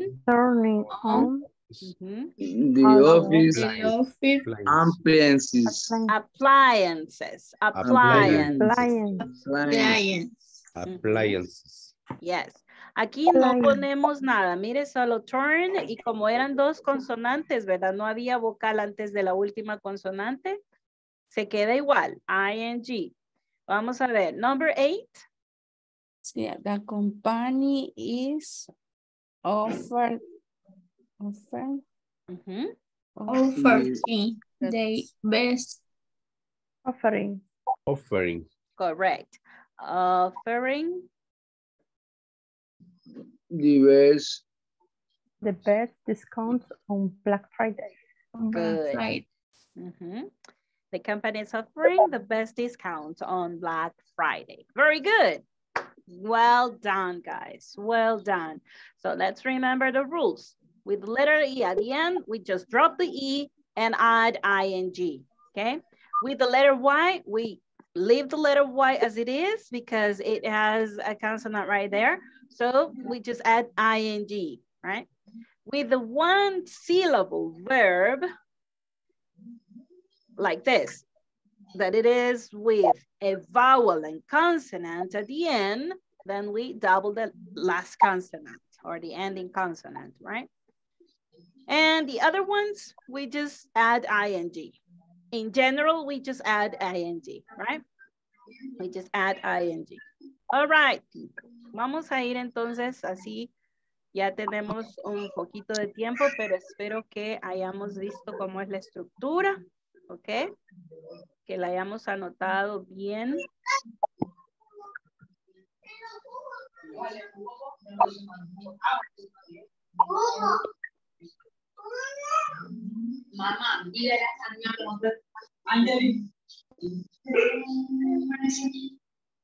Ok.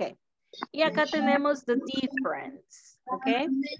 The difference between the simple present and the present continuous. It means that the simple present is for general information or routine activities. And we use the present continuous for ongoing actions at the time of speaking, right? At the time of speaking. So we have number one. Number one says, I check my email every morning, okay? He writes reports about meeting, about the meeting. She audits inventories. Number four, they arrange meetings. Y hasta este momento, miren, estas se dicen con el presente simple, ¿verdad? Veamos, al momento que yo estoy hablando, voy a usar verb to be and ing. I am planning a video conference. I am planning a video conference. They are getting the documents ready. She is editing the information. The secretary is making a phone call. The secretary is making a phone call. All right. I will stop sharing and allow me to go right here.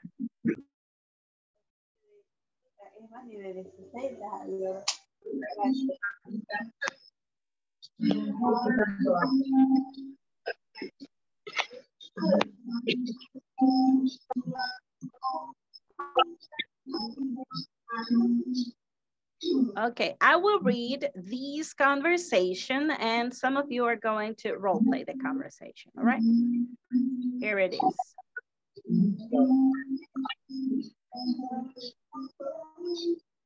In our manual, page 31. Page 31. It says, good afternoon. Just give me 1 second. Okay. Good afternoon, Raul. What are you doing right now? Good afternoon, Ryan. Well, I am planning a video conference. Oh, the video conference with the new team in San Salvador? What is our team doing right now? Yes, it is. They are getting ready for the conference in the meeting room. I see. What time do you usually get to your workplace? What's the first thing you do? I usually arrive at 6:30 a.m. And the first thing I do is to check my email. And you? Well, I arrive at 7 or 7:30. It depends on traffic.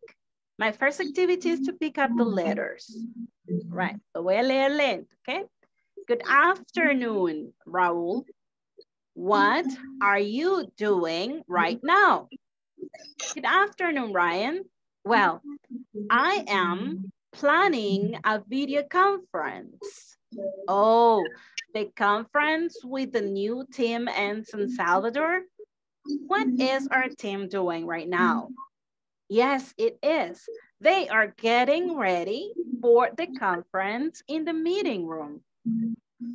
I see. What time do you usually get to your workplace? What's the first thing you do? I usually arrive at 6:30 a.m. And the first thing I do is to check my email. And you? Well, I arrive at 7 or 7:30. It depends on traffic. My first activity is to pick up the letters. All right, now. A ver, tomemos ahí 30 segunditos y la leemos. Quiero verlos leyéndola. Good afternoon, Raúl. What are you doing right now? Good afternoon, Ryan. We are planning a video conference. Of the conference with the new team in San Salvador. What is our team doing right now? Yes, it's it. Yes, it is. They are getting ready for the conference in the meeting room. I see. What time do you usually get up your workplace? Workplace. What's the first thing you do? I I usually arrive at at 6:30 a.m. and The first thing I do is to check my email and you. When I arrive at 7:30, it depends on traffic. My first activity is to pick up the letter. Okay, is there any question so far about the vocabulary in the conversation?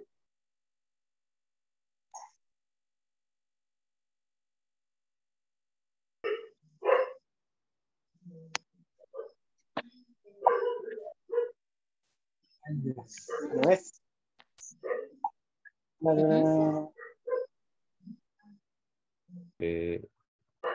They are getting, sería. Yes, getting. The verb is get. Get. Getting. Getting. Getting. Yes. Okay. Thank you. Good. All right, people. So now we want to listen to... A ver, dos voluntarios ahorita, dos voluntarios. Move. Yo. Okay, Jonathan, it's one. Javier. Yo, Álvaro. Oh, okay, Álvaro, go ahead. Please role play the conversation. Okay. Yes, sir. Good afternoon, Raúl. What are you doing right now? Good afternoon, Ryan. Well, I am planning a video conference. Oh, the conference with the new team in San Salvador. What is our team do right now? Yes, it is. They are getting ready to the conference in the meeting room. Conference. For the conference in the meeting room. I see. What time do you usually get to your workplace? What's the first thing you do? I usually arrive at 6:30 a.m. and the first thing I do is to check my email. And you? Well, I arrive at 7, ¿cómo se dice, teachers? 7:30. 7:30. It depends on traffic. My first activity is to pick up the letters. Very good, very good. Okay, well done. Well,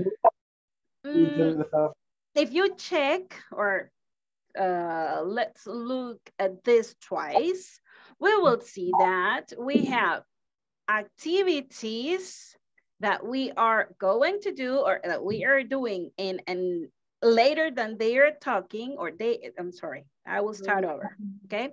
Here we have some activities that Ryan and Raul are talking about that they are doing later, okay? They are doing later. And then we have some other activities that they usually do. So those are routine activities, right? Entonces, aquí en esta conversación vemos que podemos usar, nunca hablamos con un solo tiempo verbal, ¿verdad? Este es un ejemplo de eso. Expresamos actividades, we express activities that we are doing in a certain future, right? En un futuro cierto. Y también están expresando, they are expressing activities that they do regularly, every day, routine activities, all right? Maybe things that never change, okay? Cosas que nunca cambian, actividades rutinarias, hábitos, los vamos a decir siempre con el presente simple, ¿verdad? Entonces, acuérdense que usábamos usually como the frequency adverbs, ¿verdad? Con el presente simple. Aquí no vamos a decir, do you usually getting, ¿verdad que no? Aquí vamos a decir, do you usually get, ¿ok? Do you usually get, ajá. Get to your workplace. Bien, ahora solo quiero hacer notar una cosa muy importante. Fíjense que hay unos verbos que después de ese verbo necesitamos una forma ing. Por ejemplo, tenemos el verbo like, tenemos el verbo love. Esos dos verbos, cuando nosotros estamos expresando lo que a mí me gusta y lo que a mí me encanta, ¿ok? Then I will use an ing verb form after it. Voy a usar una forma ing después de esa. Pero aquí viene el detalle, que aunque yo use un ing, no es presente continuo, ¿ok? Sería un presente simple. Eso es lo que quiero que notemos ahorita y con eso nos vamos a ir, ¿ok? For example, I like, okay, I like playing soccer, okay? I love eating pupusas, okay? Y no es presente continuo, ¿ok? Eso siempre es un presente simple. ¿Por qué? Porque aquí no está actuando como un verbo este de ing. El que es el verbo es like, miren. Like es el verbo, ¿verdad? Me gusta, gustar, ¿verdad? Encanta, encantar, love, ¿ok? Ese es el que lleva el tiempo presente simple. Entonces no nos vayamos a confundir, ¿verdad? Cuando estemos leyendo o escuchamos que alguien nos dice, what do you like doing? What do you like doing? Por ejemplo, la pregunta, ¿verdad? Aquí la voy a poner arriba, solo para, all right. What do you like doing? La vamos a poner in your free time, ¿ok? Para completar la pregunta, ¿sí? Solo para que notemos la estructura esta, miren. Like doing. Aquí no está el verbo to be. Si no va el verbo to be, entonces no es presente continuo, ¿ok? Si no va aquí el verbo to be, no es el presente continuo. ¿Qué es? Miren, presente simple. Estamos usando el do, ¿verdad? What do you like doing? Porque el verbo es like, ¿ok? Aquí, doing ya sería como que lo dijéramos hacer. Aquí no dice, ¿qué te gusta haciendo? Aquí dice, ¿qué te gusta hacer? ¿Ok? ¿Estamos bien hasta ahí?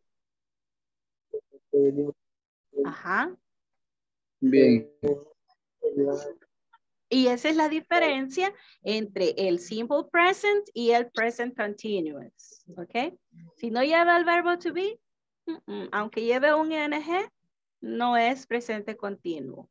¿Ok?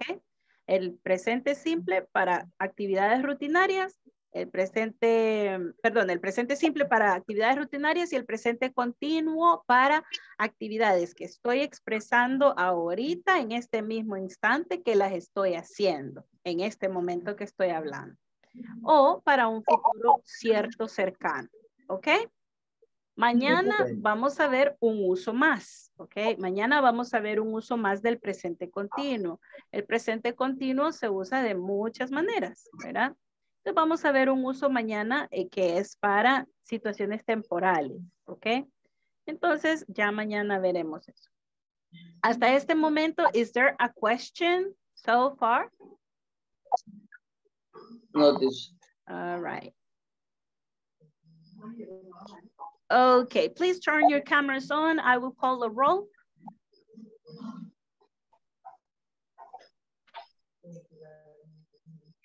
I'm calling the roll, guys. So please turn your cameras on and say present when you hear your name. Edwin Salvador Hernández Márquez. Present. Erika Beatriz Reyes Méndez.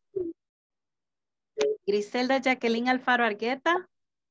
Present. Guillermo Antonio Hernández Coto. Irma del Tránsito Alegría Martínez.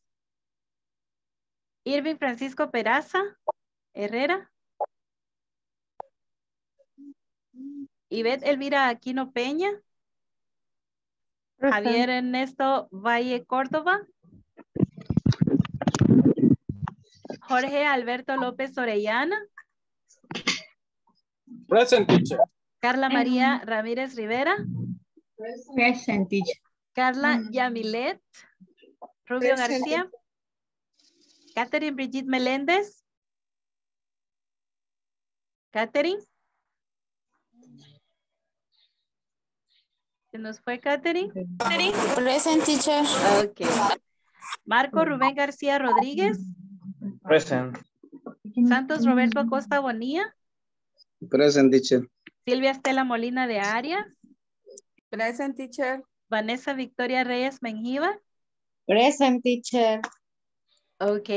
Thank you, Vanessa. Thank you, Erika. Wendy Abigail Ángel Salas. Present, teacher. Jonathan Alexander Pérez Gómez. Zuleima Guadalupe. Ok, Jonathan. Zuleima Guadalupe Chicas Aguilar. Present. Álvaro Ernesto González Cruz. Present. Ok. Romeo Ernesto Solís Rivas. Present. Jonathan Alfonso Calles Pérez. Present. Ok. Here we go. Bien. Necesito, bueno, como les dije, ¿verdad? De los que no habían trabajado en la plataforma. Quisiera saber, ¿Edwin ha tenido problemas con la plataforma? No tengo registrado ninguno de sus calificaciones. Necesito que por favor trabaje las tareas y que participe en los foros de discusión. Vamos a ver, Erika Beatriz Reyes Méndez, también necesito que trabaje en la plataforma, por favor. Solo tengo algunas, no están completas sus calificaciones. Por ejemplo, nos hace falta, permítame, bueno, como no, ya completó. Ok. Retiro, Erika. Vamos bien. A ver, no. Era por el midterm test, es por el examen intermedio, que solo me aparece un formulario, son 4, entonces tiene que ir a los 4 a contestar. Yo creo que ahí es donde le ha faltado. Vamos a ver, Griselda, por favor, también. A ver, no, Griselda estamos bien. Tengo algunos otros que tampoco me han trabajado en la plataforma. A ver, Javier, necesito que complete en la plataforma, por favor, las tareas de la unidad 2, de la unidad 1. ¿Tiene algún problema con la plataforma, Javier? No, teacher, yo hoy estuve trabajando la 2. ¿Hoy estuvo trabajando las tareas de la unidad 2? Sí, bueno, hasta la 3, solo hice de la sección 3, solo hice la primera parte. Vaya, es que fíjese que por alguna razón no encuentro registrada su calificación. A ver, vamos a ver, porque tenemos también el examen intermedio, tampoco me aparece. Voy a volver a revisar y luego yo le mando mensaje, ¿ok? Vamos a ver. Carla Yamilet, también necesito que complete el examen. Después de la sección 2, usted tiene que hacer los 4 formularios. Son 4, ¿ok? Ajá. Ya los hice. Los hizo, ¿ok? Voy a revisar nuevamente para colocarle, ¿verdad? Es que si trabajaron el día de hoy, definitivamente que sí, ya les va a aparecer, pero a mí no me aparece aquí porque aquí es otro vaciado, ¿verdad? Ok, este está hasta el día de ayer. Vamos a ver, tengo más por acá que me deben. Ahí estamos. Creo que ahí vamos. Álvaro también me aparece no terminada. O sea que sí ha trabajado, pero le faltan unos formularios ahí, ¿verdad? Que completar. Sí, correcto. Voy a tratar de hacerlo después de la clase. Sí, por favor, esto ya tiene que quedar terminado porque ya pasaron 2 auditorías y ahí se han ido con 0, ¿verdad? Entonces necesitamos que completarlos para que ustedes tengan su calificación completa, ¿verdad? Ok. Cualquier duda, por favor, díganme a través de WhatsApp, ustedes pueden poner la pregunta y yo con gusto les asisto, ¿verdad? A veces no hacemos acá la tarea, o yo he optado por no hacer aquí la tarea, porque muchas veces en ese momento, ¿saben qué pasa? Que los que ya la hicieron, que en general son casi todos, ¿verdad? No se quedan a verlo, sino que se levantan, hacen otra cosa, me apagan la cámara. Entonces, ese es un trabajo que es personal, usted y su formulario, ¿verdad? Es usted solito, en su tiempo libre, ¿verdad? Así que por favor, cualquier cosa, si hay dudas, díganme, ¿ok? Yo estoy abierta para darles la asesoría. Bye. Tuve que tomar esos minutos, ¿verdad? Pero ya ahorita yo ya terminé la clase. Acuérdense que el último día de clase va a ser el 28, ¿verdad? El lunes 28 de noviembre. Ese día es indispensable su asistencia. Desde ya vayan diciéndole a todos que ese día usted está ocupado, ¿verdad? Está ocupado y no puede faltar ese día porque es el día en que hacemos la encuesta de satisfacción y debe de subirse todo junto, ¿verdad? Tiene que irse todos los comprobantes juntos. Entonces lo hacemos aquí en la clase. Y es indispensable porque como ya vamos a entrar a periodo de receso, ¿verdad? Entonces ya no se puede volver a hacer, solo se puede mandar una vez y ahí acaba. Si se fue mal, si hubo error, ya no lo podemos recuperar, ¿verdad? Y ya no queda aprobado, ¿verdad? Ya no queda aprobado el curso. Entonces necesitamos que por favor ese día no me falten. El día de ahora le toca la sesión 1 a 1 a Catherine. No sé si quiere quedarse Catherine, ¿tiene preguntas? Sí, teacher. Okay, then everybody please stay safe. See you tomorrow. Do your homework. Submit your tests. All right? Bye-bye. Good Okay, night. bye-bye, teacher. Bye, Good night. teacher. Take care. See you tomorrow. See you.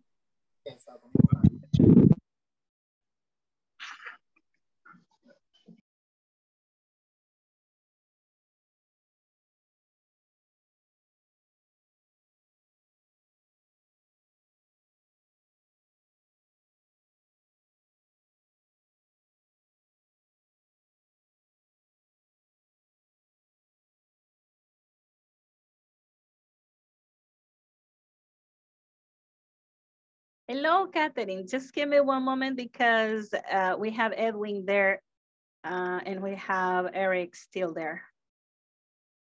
All right.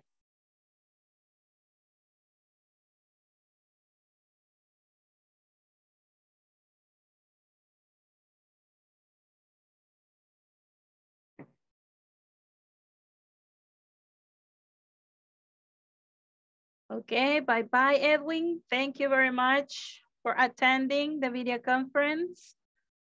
Thank you very much, Eric. See you tomorrow.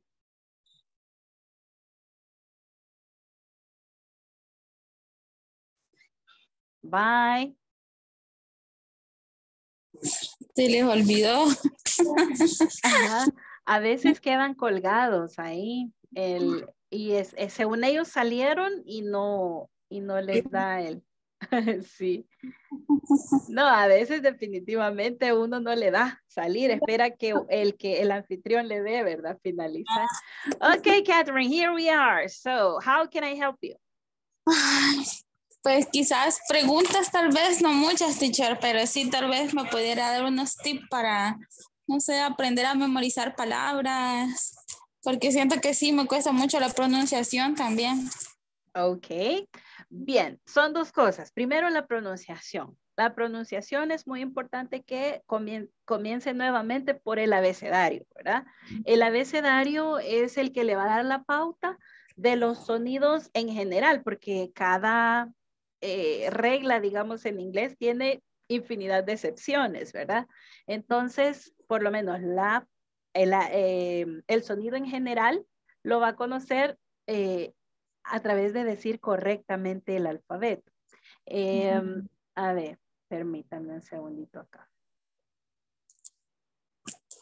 Por acá tenemos, hay un detalle. En el inglés británico, si usted se mete a buscar cómo se pronuncia el alfabeto, va a encontrar que en el alfabeto británico tiene diferente pronunciación que el inglés americano, ¿verdad? En algunas.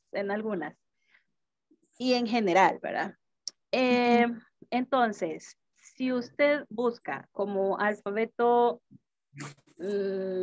inglés americano, ¿verdad? Pronunciación del alfabeto inglés americano. Así lo va a buscar y ahí le va a encontrar usted una infinidad de videos, digamos, en donde usted puede escucharlo. Permítame que por acá creo que tengo algo que le puede ayudar. Solo déjeme llegar ahí. Porque en el módulo 1, nosotros enseñamos el alfabeto, pero claro, ¿verdad? Ya, ¿cómo decirle?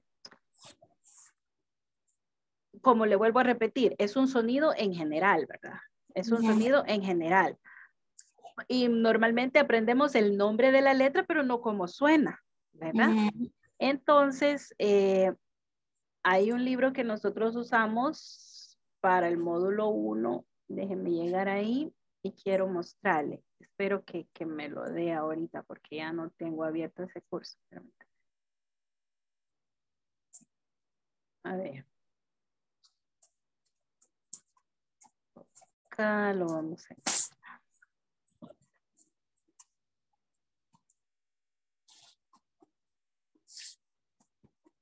Y voy a ver si se lo puedo enviar así. Vamos a ver. Section 1.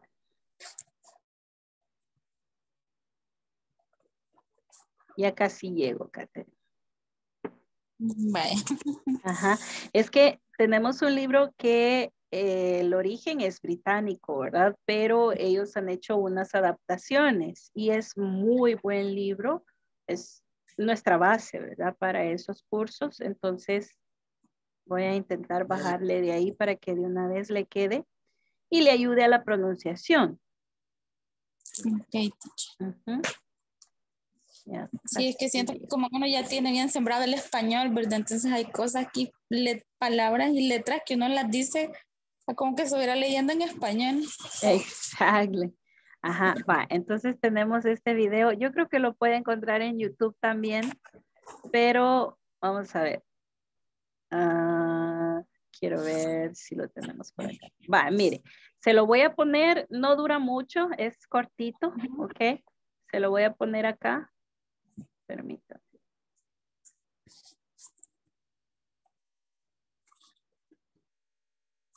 Para que veamos algunas diferencias, ¿verdad? Vale.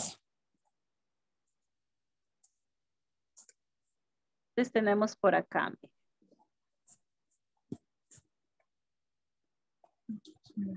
Acá tenemos el video.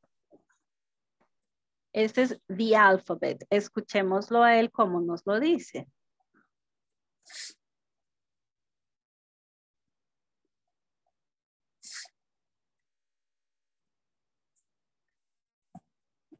No se escucha, teacher. No se oye, ok.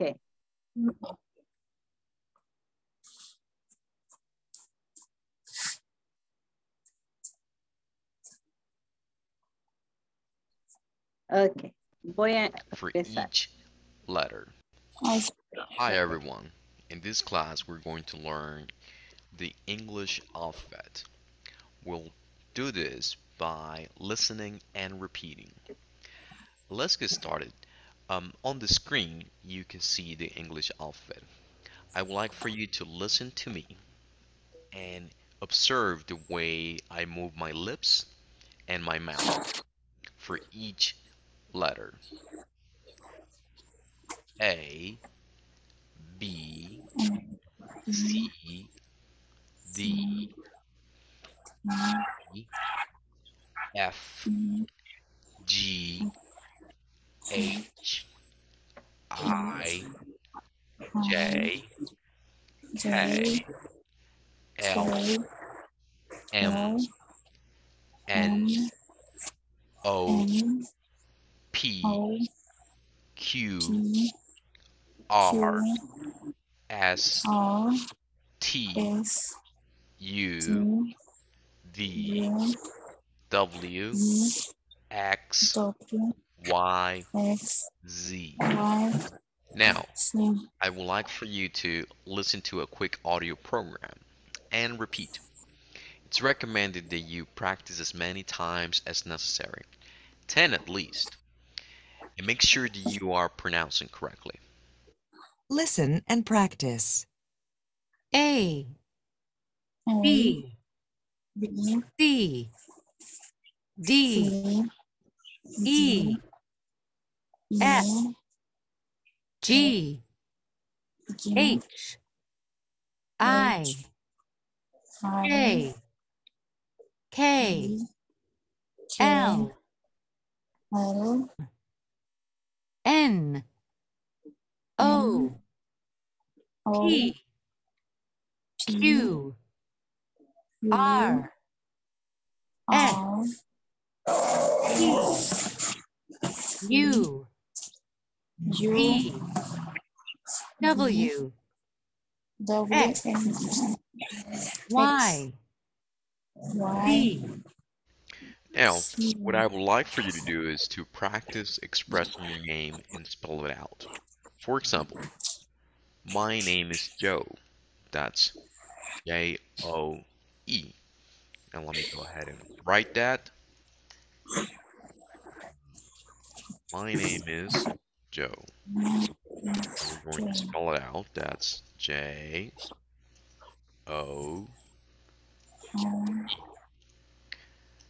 My last name is Science. Okay. And let me go ahead and spell it out. That's S-A-E-N-Z.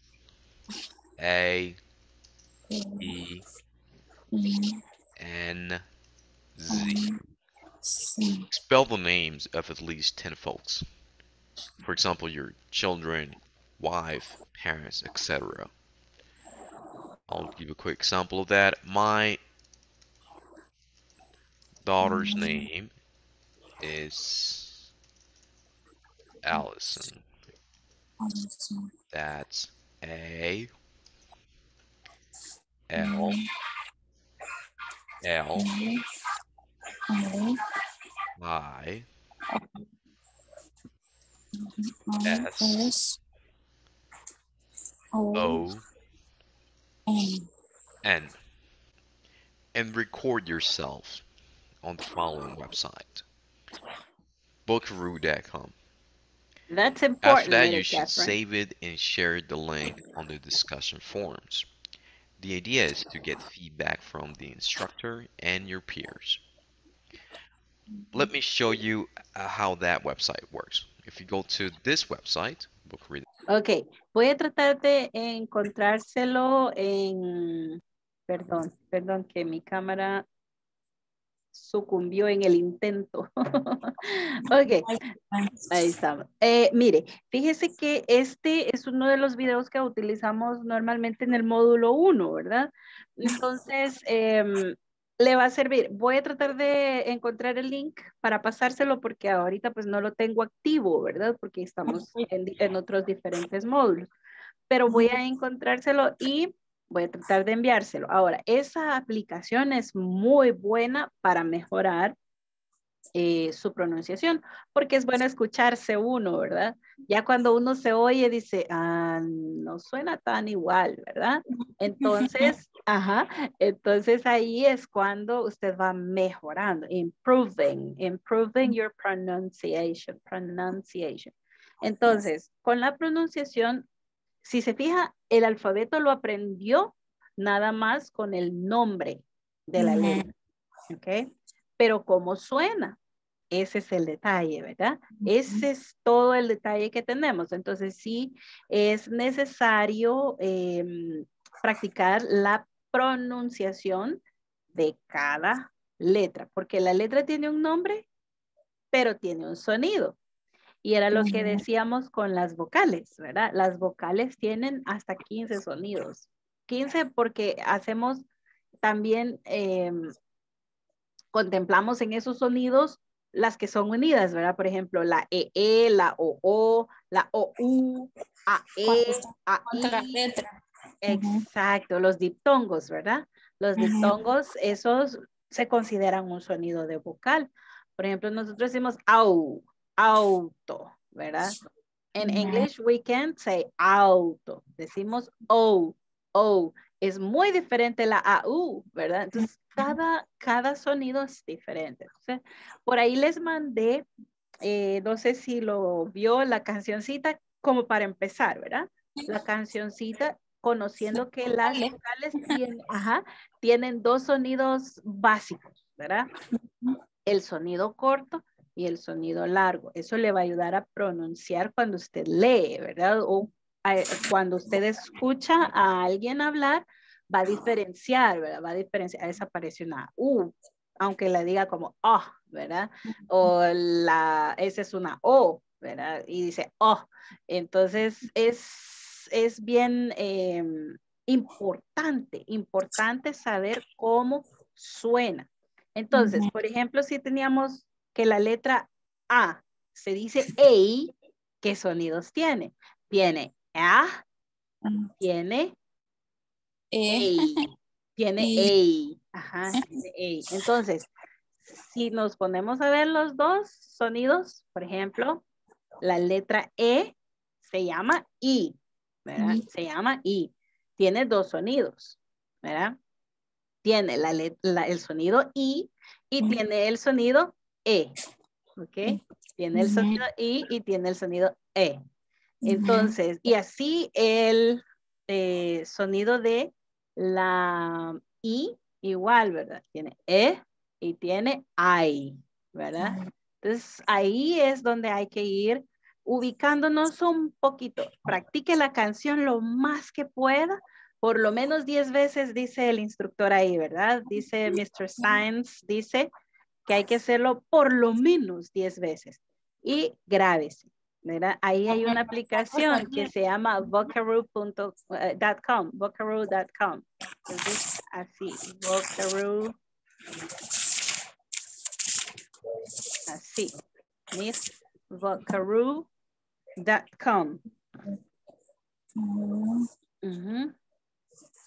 Esa es una aplicación en donde usted se mete y de un solo pone grabar, dice lo que va a decir y no queda ni registrado si usted no quiere, ¿verdad? En su device.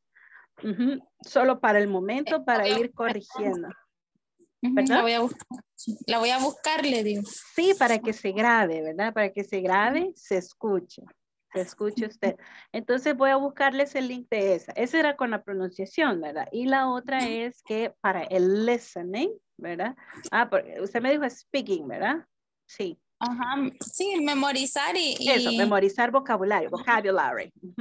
Vale, para el vocabulario hay muchas estrategias. Pero esto no es una varita mágica tampoco, ¿verdad, Catherine? Pero porque se necesita trabajo. Entonces... Sí. Mi mejor consejo y lo que le funciona a muchos de los estudiantes que he tenido es que, perdón que mi cámara moví todo acá. No hay problema. Uy, desaparecí, me fui, aquí estoy. Es que mi cámara, Dios mío santo. A ver, nada, ¿verdad? No. Bueno, aquí estoy, aunque sea en blanco y negro voy a salir. Vaya, mire, lo que les decía yo era que lo tomaran por temas de cosas que usted tiene más cercanas o cosas que usted hace cotidianamente. Por ejemplo, usted mira las cosas alrededor suyo y póngales un nombre, ¿ok? Diga, bueno, this is a computer, telephone, keyboard, cell phone holder, right? Cell phone holder, USB, pero es un tema, ¿verdad? Porque es lo que está en mi escritorio, ¿ok? Ahora, when I'm taking a shower, for example, when I'm taking a shower, then I look, that's shampoo, soap, okay, soap, water, okay, water, My hair, the parts of my body, arms, hands, armpits. Yeah. So maybe brush my teeth. Estoy haciendo vocabulario alrededor de lo que normalmente conozco. No la puedo mandar a hacer vocabulario de algo que usted no conoce. Por ejemplo, no la voy a mandar a que aprenda o vea videos de medicina, ¿verdad? En inglés. Hasta yo me quedaría y digo, ok, voy parte por parte, ¿verdad? Because I haven't studied medicine. Entonces, ¿cuál es su carrera? What do you do? Soy asistente. Okay, then you can look for videos of administration or maybe filing, archives o cosas así, ¿verdad? Usted puede ver videos acerca de cómo archivar o qué sé yo, organizar reuniones, ¿verdad? Puede ser cómo contestar el teléfono, ¿ya? O no sé, escribir reportes. Ajá, escribir correos. Ajá, es como escribir un correo. Esas cosas usted puede ir en el momento que usted lo necesita hacer, digamos, lo hace en español, pero su mente también tiene que hacer una división, ¿verdad? Así, aquí español y aquí inglés. Entonces voy tratando de introducir el inglés que tengo alrededor, ¿verdad? Alrededor. Una de las formas, así como usted que es una assistant, en su computadora usted lo puede cambiar el lenguaje a inglés. Y ahí aprendió inglés técnico, ¿verdad? Si usted... Ya está, sí. Ok, bien. Entonces eso le ayuda y le abre vocabulario, ¿sí o no? Sí. Le da vocabulario. Entonces a veces uno dice, bueno, aquí dice download, download, upload, compose, all right, trash, ok. Y ahí va, erase or delete, ¿verdad? Delete. Y así uno va abriendo vocabulario con lo que tengo enfrente. Lo mismo le digo, o sea, no la voy a mandar a que aprenda otra cosa de leyes, ¿verdad? Porque pues, no sé si es asistente de algún abogado, ¿verdad? Entonces no lo necesita, por lo menos ahorita. Más adelante usted lo va a conocer, aunque sea en general, porque está estudiando el inglés, ¿verdad? Está aprendiendo vocabulario. Así que para mí que esa es la primera manera. Y la segunda manera es que este es un paso importante que ha dado al tomar las clases, ¿verdad? Entonces, usted toma nota, pero a veces vuelve a la nota y se queda, ¿y cuándo vimos esto? ¿Y cómo fue que dijo? No me parece, no me suena, quizás yo lo escribí mal. Ok, ahí, ese es un momento precioso que tiene que encontrar usted. Vale. Cuando llegue ese momento en que usted se queda como que en blanco con eso, regrese al video de la clase. Regrese al video de la clase, resuelva esa duda. Si aún en el video la teacher no lo dijo como yo necesito, entonces ponga la pregunta en el WhatsApp, ¿verdad? Ponga esa pregunta en el WhatsApp y ya sea sus compañeros o su teacher le va a contestar, ¿verdad? Y va a ir ampliando. Después que ya ha aprendido eso, de que ya sacó esa duda, usted debe enseñárselo a alguien y decirle a alguien, porque si no, no se cierra el círculo, fíjese. Entonces, si usted no le cuenta a alguien, fíjate que yo no entendía esto, pero mira, esto significa así, así, así, aunque el otro no nada, vea, de inglés, pero usted le lo dijo, lo expresó, ¿me entiende? Si no, no se cierra el círculo y se queda volando. Ah, así era, vea, punto. No, era así. Fíjate que esto era así. Es más fácil recordar algo que yo le dije a alguien, ¿verdad? Sí, sí, eso trato de hacer porque a veces no sé palabras, pero a mis hijos les gusta bastante el inglés y mi esposo lo habla, entonces ahí estoy preguntándoles y ellos ya me explican y me dicen, hasta me regañan y me corrigen para pronunciar. Ok. Entonces a ellos póngalos a que le digan constantemente las puras letras. Entonces poco a poco usted va a ir asimilando el sonido de las letras. Ya después en las palabras, usted cuando ya lea, esta suena tss, esta es I, ok, T, chair, una che, ok, ch. teacher. Ok, ya sé cómo se pronuncia. Pero si no conoce el sonido de la letra, no va a poder hacerlo así fácilmente, ¿verdad? Ajá. Esas son mis tres, digamos, estrategias, ¿verdad? En este caso. Oye.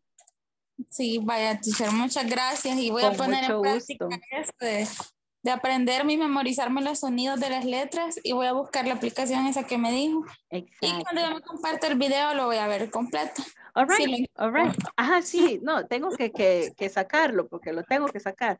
Aunque no sea hoy en la noche, pero va a ser. Oye. Sí, teacher, no se preocupe. Okay, then. Have a very good night, Catherine. See you tomorrow. Good night, teacher. Thank you. My pleasure. Bye. See you. Bye.